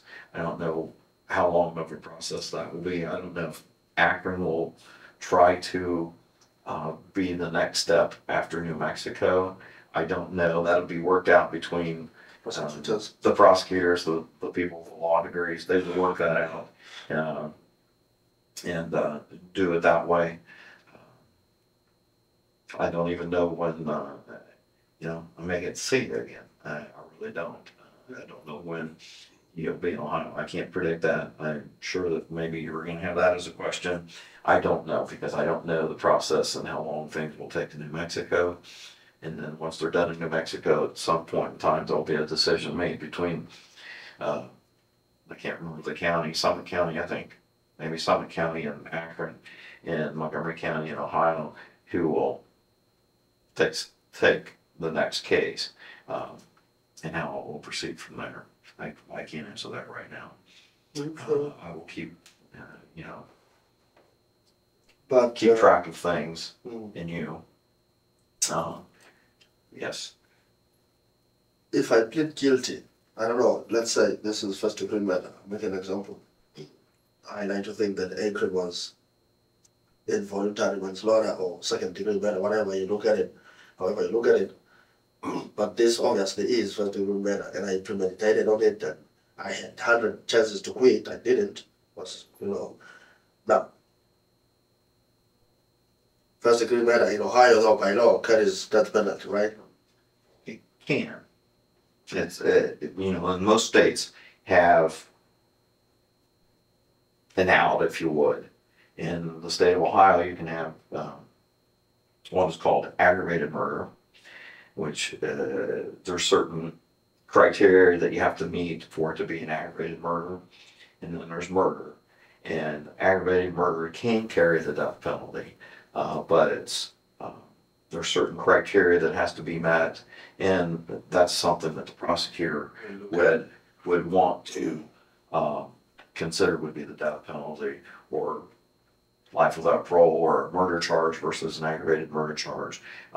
That's something that the prosecutor and the people with law degrees will have to sit down and look at everything that we have as far as evidence, hear what you had to say and what you had to tell me, and piece together everything and determine if that what happened was then meets the qualifications and the criteria for, number one, aggravated murder, and then number two, would it meet and rise to the specifications of a death penalty case. Okay. Now, question number two is,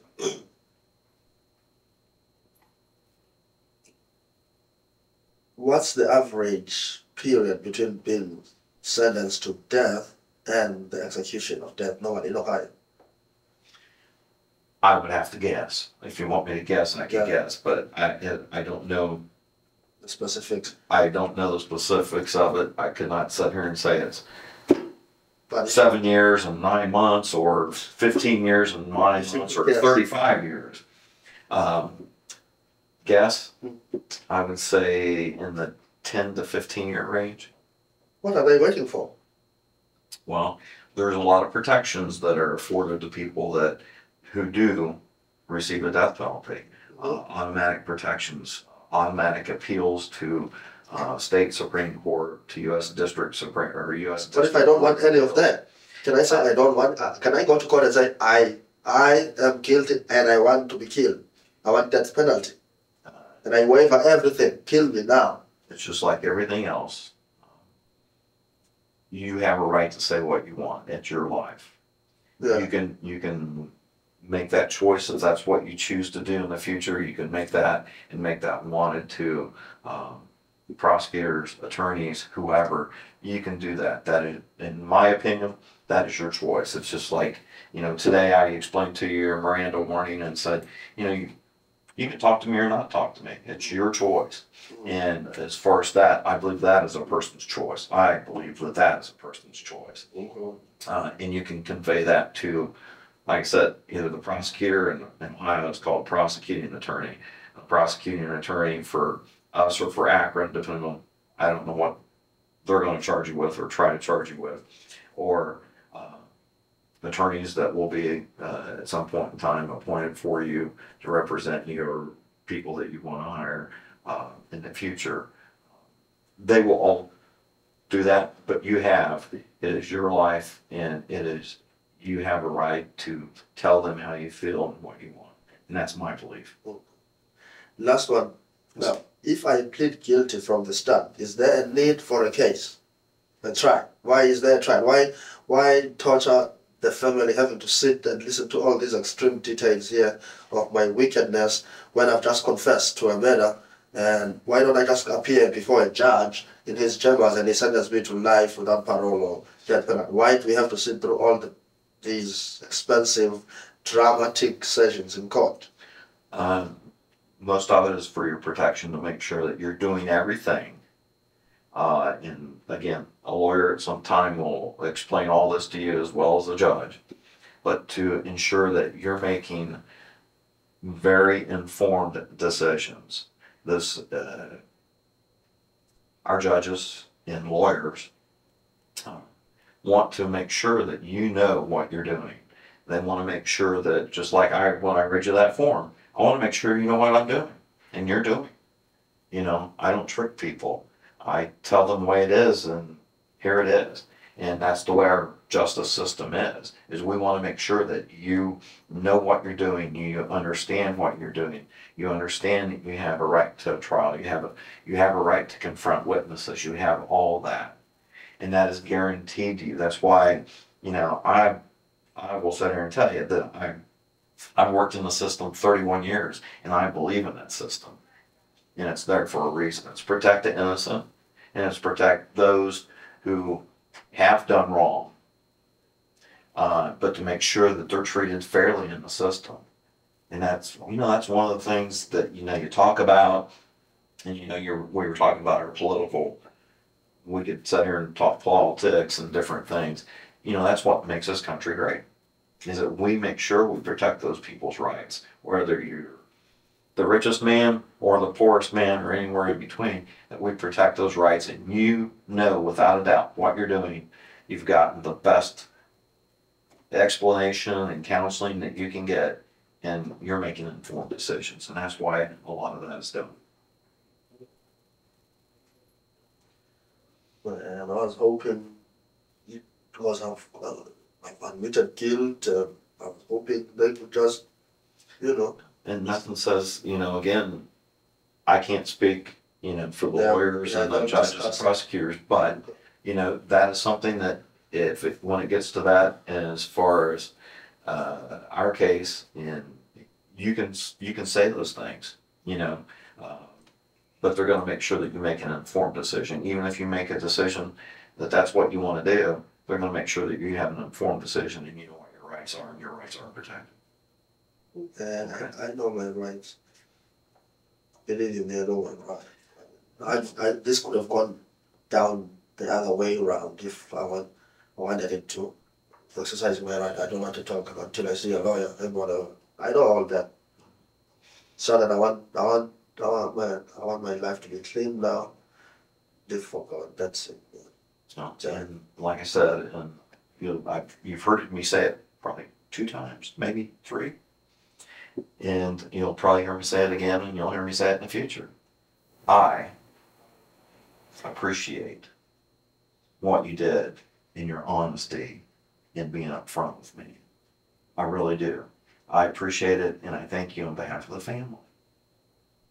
Because closure, again, means a lot. And it helps. Doesn't cure everything, but it does help, and it does help with closure. I appreciate it, and I'm speaking for their family. I have not actually spoken to the family yet. We had a very quick conversation that I was coming here today. They don't know any of the circumstances, but I know that they appreciate it as well, because they've expressed to me that they did not want to be in the unknown forever. They want to know what happened. And I appreciate that. Do you have any other questions or anything for me? Lizzie, I wish we could have met under better circumstances. Because you're a very interesting man. And with all your knowledge, you could help me in class. I could use the help in class. I really could use the help in class. I will go and speak to the Rangers, and I think from everything that we covered, I can't think of anything else. I want to take a quick look at my notes to make sure I didn't miss anything. And I'll be right back. Is there anything I can get for you? Anything you need? Okay. Thank you. Thank you, sir. You're welcome. Thank you.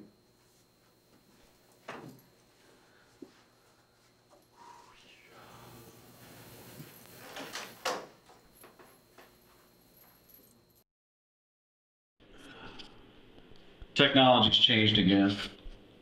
Everything's getting smaller. Yep. Both of us. Is this recording right now? It's on. Okay. Okay. Flashing red light. Okay. All right. Mr. Benali, remember Detective Singh and Detective Brown. And a little over a year ago, we last spoke, and you wanted us something in writing that Ohio was going to seek the death penalty. All right. So I'll let you read and see what you want to do. Do you want us to scoot this closer to you a little bit? Yeah, we can. Want Is that closer? better? It's fine. Scary.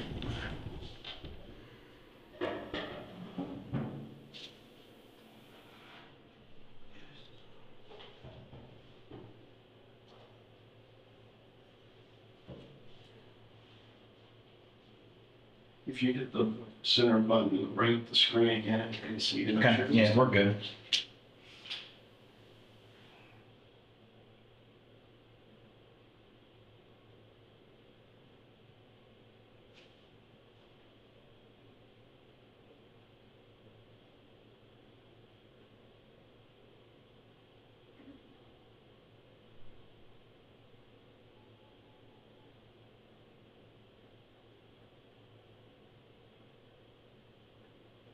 I'll be glad to read that out loud if it'll assist you.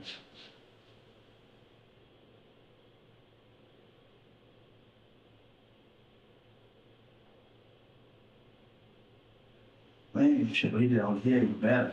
What's that? Maybe somebody reads it aloud out here better. I'm trying to, Okay. Okay. I'm not understanding the data and hit the connection. Well, I understand. Oh, I'm going to go ahead and put this, I'll read it completely verbatim here, okay? Right? It says, Mr. Madonda, it has come to my attention that you were interviewed by Detectives Brian Brown and Kevin Sink of the Butler Township Police Department regarding the death of Zenzeli Madande,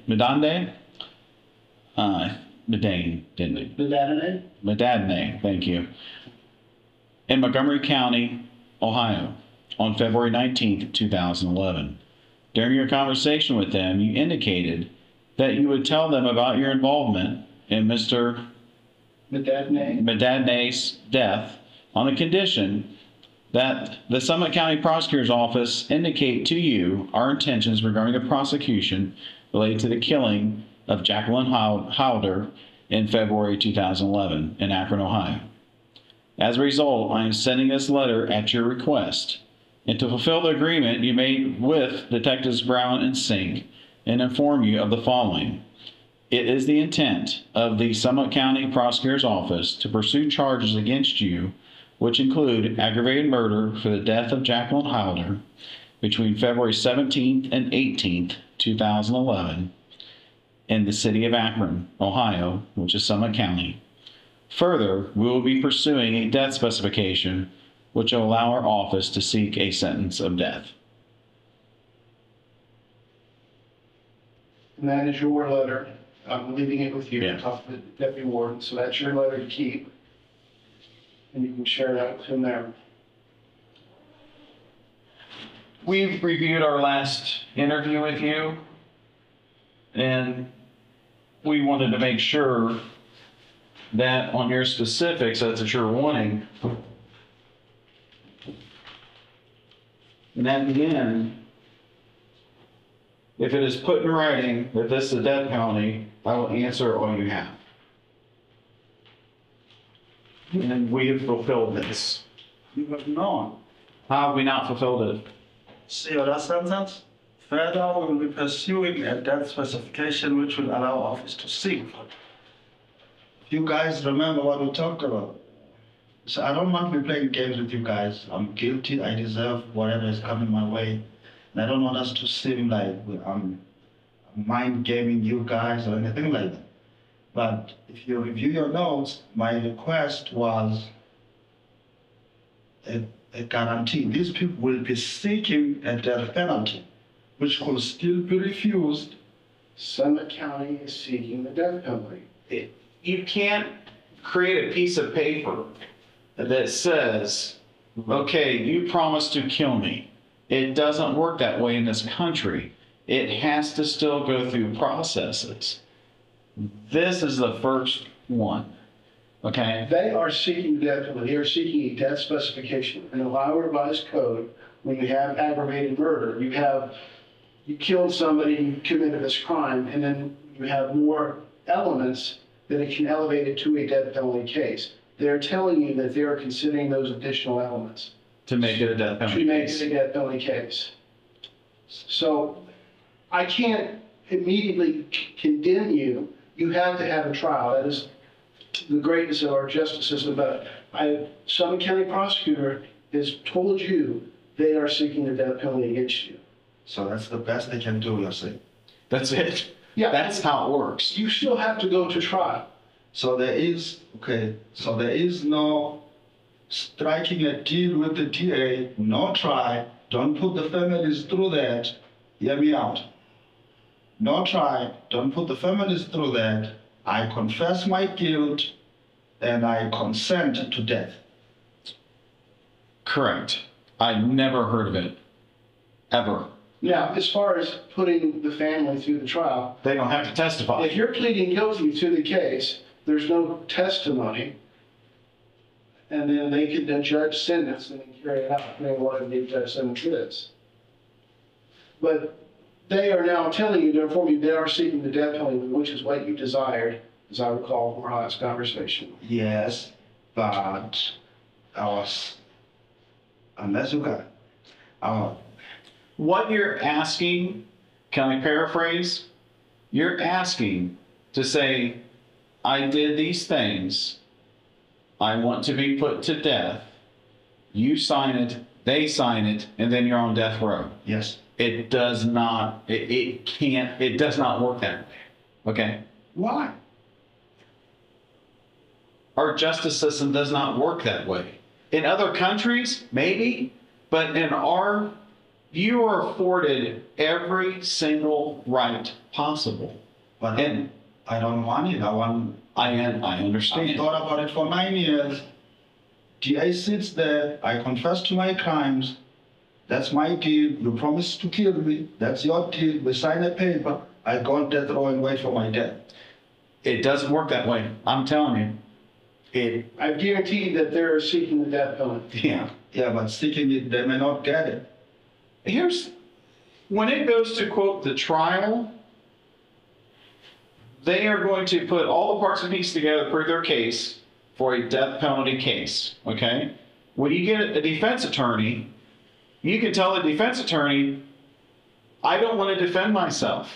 That's your right to do that if you decide you want to do that. But we can't do it in New Mexico and then put you on the bus and take you back to Akron and kill you. It doesn't work that way. You'll be transported, but you still have to go through a trial. You still have to go through the processes. I mean, you have to be afforded. It's by virtue of our Constitution, the law of the land. We have to afford you those rights. We can't bypass those rights. And being that they are seeking the death penalty, they're going to go above and beyond those rights. And you, when you go to trial, you can tell your attorney that you want to waive all appeals and all that stuff, and they'll follow your wishes because your attorney works for you. And you can expedite that process, but you still must be tried. There's no getting around that, sir.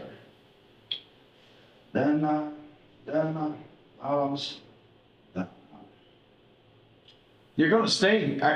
Are you wanting to stay here?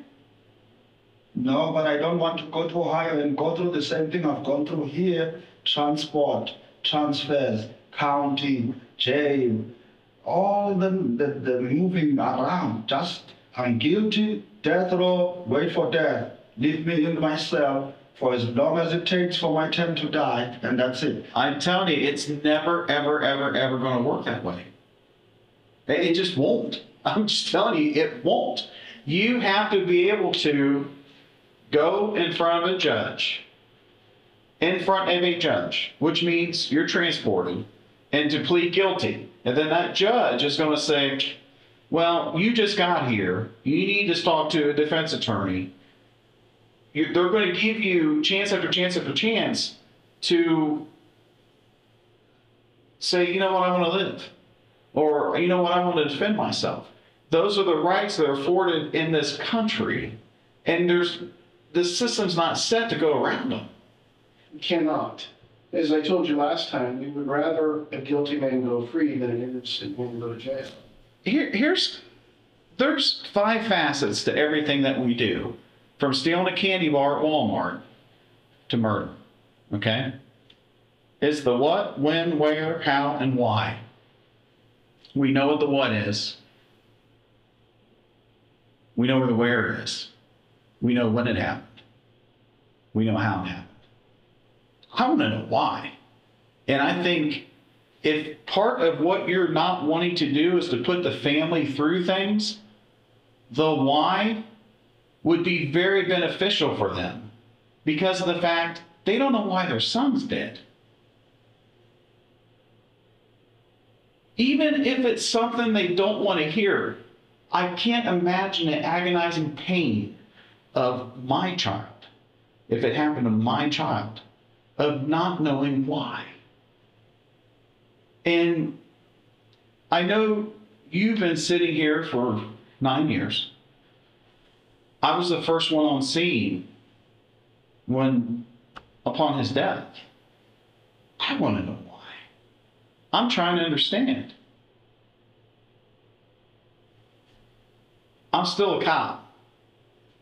There's certain things that don't make sense. There's certain things in my heart that I'm like, okay, how? Why? Why'd you go here?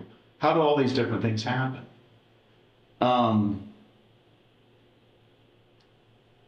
This is it for us, okay? This is it for us.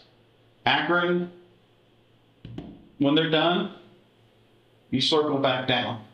You head south, just like you did that day. And then the whole thing starts over again, okay? What our goal is, I want you to listen to me, okay? Just hear me out. Our goal is to fill in all the blanks for what, when, where, how, and why. Get your confession so we can actually say, you know what? This is why this happened. Right, wrong, or indifferent. This is why this happened. And then we hand it over to our prosecutor. They go ahead and they can't kill you twice. So if they're seeking the death penalty, our prosecutor, I don't know what they're going to do, but we're going to be able to look at them and say, here it is.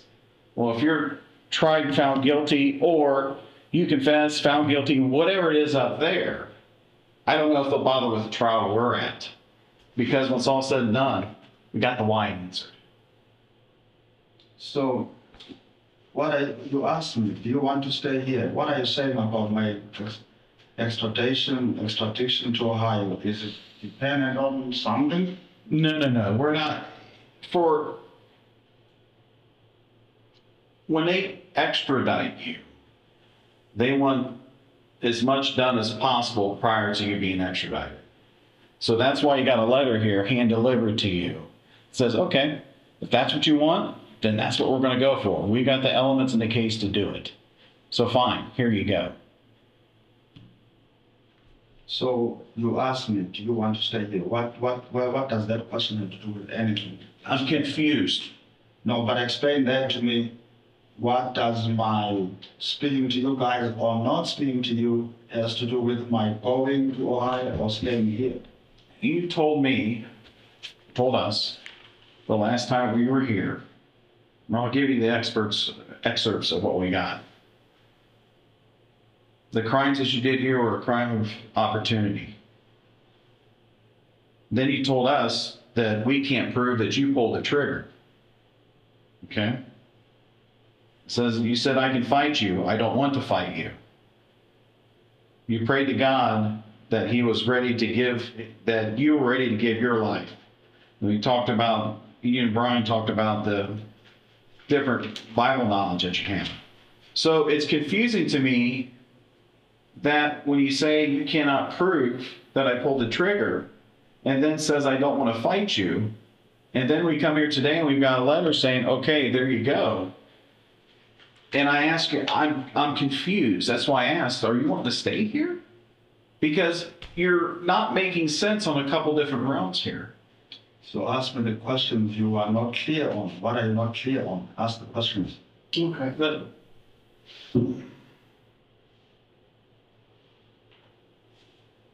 because I'm clear on my point. I don't want to go to Ohio and be sent from Peter to Paul, moving up and down. You never know what's going on when you're going to try, you're going to see the story. I'm fed up with all this, your court system moving. I've been here 9 years. You never settle down because you've got this court, you've got that court, you're seeing this lawyer. When you're segregated here, you're by yourself, correct? I'm done with that. I just want to be left in a cell, wait for death, and that's it. I'm done with all the fighting. And that's not what you guys brought me. You're bringing me, you will seek death penalty, which means I still have to go through all the processes over there. Okay. This is the absolute best thing that can be done. Which is not what I asked for. We can't do what you asked for. I understand you can't do what I asked for, but that's what I asked for. But so it's not what I asked for, though. Do you admit that? I understand. I understand what you're saying. Okay. Do you want for us to go through our process, get this done, get your confession? Because if that's what you want to do, we're going to read you your rights and do all the parts and pieces that we're supposed to do. We do this because it's a constitutional right. We can't go around this any way we want to look at it. We're talking to you prior to. Anything that we're talking about right now doesn't go into your prosecution because you haven't read your rights yet. So if you want to talk, answer questions, get this off your chest, give us the ability to actually go back to the family and say, this was why. We will read this to you and get this done. And if I don't, you leave. And then what happens after? I don't know. We're done. And we don't want to be done. I was there 9 years ago. I want to know the why.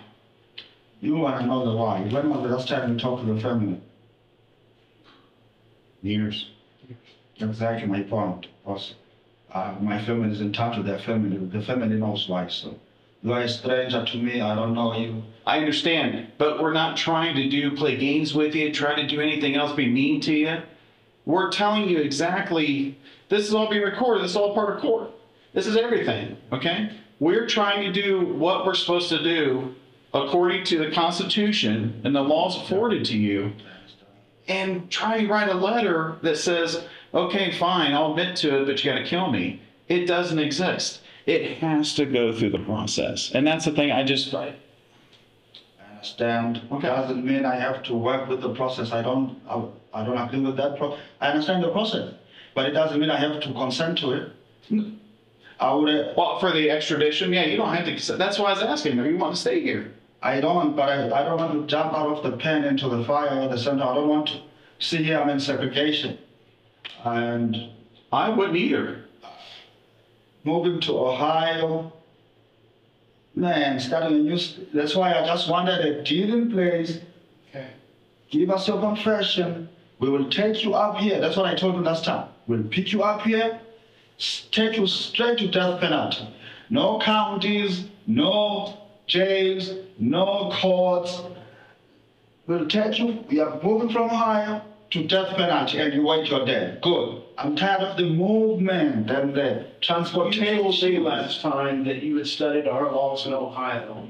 you were quite confident in your knowledge of Ohio law.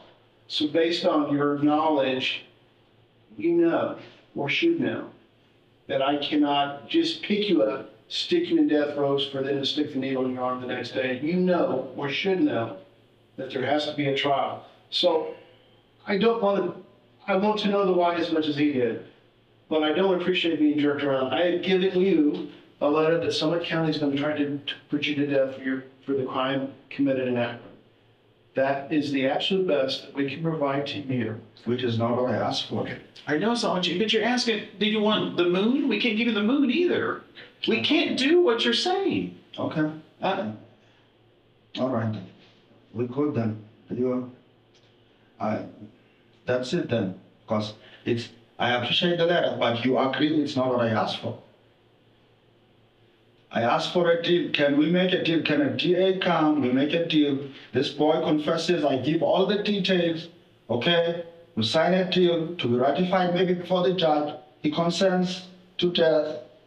I understand you can't do it, but that's what I asked for. You can't do it, then there's nothing to do. Bottom line, you jerked us around for a year. I didn't. Yeah, you know, so you can't do that. All right. So you have no desire to talk to us at all today. Is that correct? Is that what I'm hearing from you?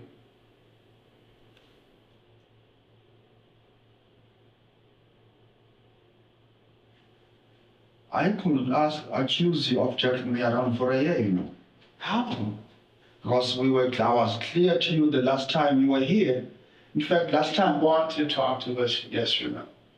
I could accuse you of jerking me around. I'm asking you a yes or no question. Because last time you were here, we discussed, I told you I would like a deal in place so that I'll move here to. And we told you we can't do that. But I told you back then, yes. That doesn't exist. What you're asking for does not exist. So, this is the process to get you to death row. This is the process. This is the best that can be done. Yes. Because in this country, you have rights. You have due process. You watch enough television to know that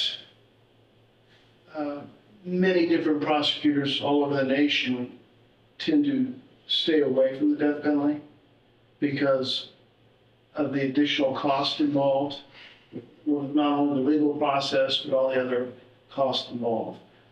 So they have guaranteed you that they're going to go through those extra steps to get you what you want.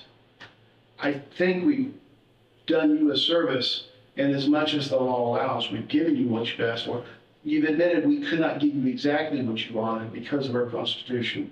We've given you as much as we can within the confines of the law. I'd like to see some good faith on both parts here.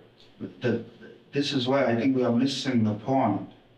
You guys have almost given me the destination I asked for, but the reason I was choosing that destination is because I wanted to avoid the journey. I'm still getting the same journey. I still moved to Ohio, to county, moved from Akron to Dayton, transportation, population.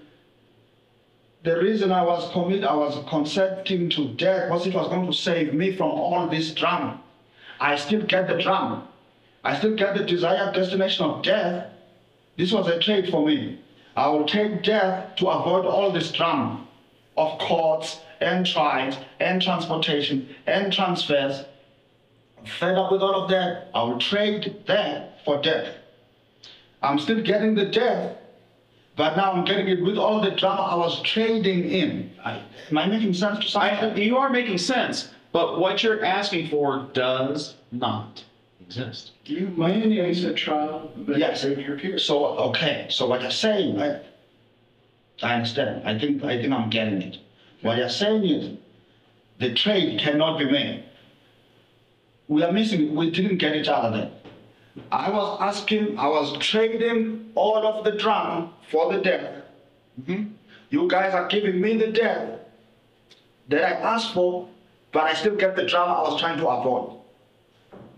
Do you get me? I was willing to take the death if it saves me from the drama. Okay. I'm still getting the death, but with the drama I was trying to avoid. So and I told you this if you check your notes. Last time I said, if I'm going to go through the drama, then I might as well fight it. Because the reason I'm giving up the fight is so that I die. The reason I'm dying is so that I don't fight it. It's not that I just surrender. I give up that right. But if I still have to go through all the hooks, why give up my right to live then?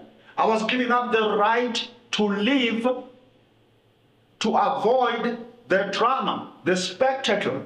I understand. If I still have to go through transport, move to this county, you go into this court. That's why I chose death, to avoid that. I understand. Is there no system where I can avoid that? No. Then why die if I'm still going to go through all this drama? Why then give up my... That's why I said to you guys, I will talk to you if it guarantees me death and saves me this drama here. But if it still comes with this drama, then I am talking to you. Then if the drama cannot be avoided, then I must go fighting. I said that last time. Okay. I don't think I've checked you guys around. You have judges. No, I told you that last time. Then that's fine. You have every... If the drama can be avoided, I'll avoid it. Kill me. But if you can't avoid the drama, then why am I dying for? Do you want to talk to us or not? I will if it avoids me the drama. We can't. It's the mechanism's not in place. Then why die for that if I don't know. Last time you told me that God told you to do it. They told you what? He told me that you prayed. Yes. And that God said you need to give up your life because of the life you took. Or lives you took. Yes, and I'm willing to do that. But you're telling me that God said, well, you can do this if you don't have to go through the drama. Come on, man. That's prosperous problem. That's fine. You want to talk to us or not? Not if I'm going to go through the same drama in Ohio. Bye-bye. I told you guys last time. Thank you, sir. Why not? Okay.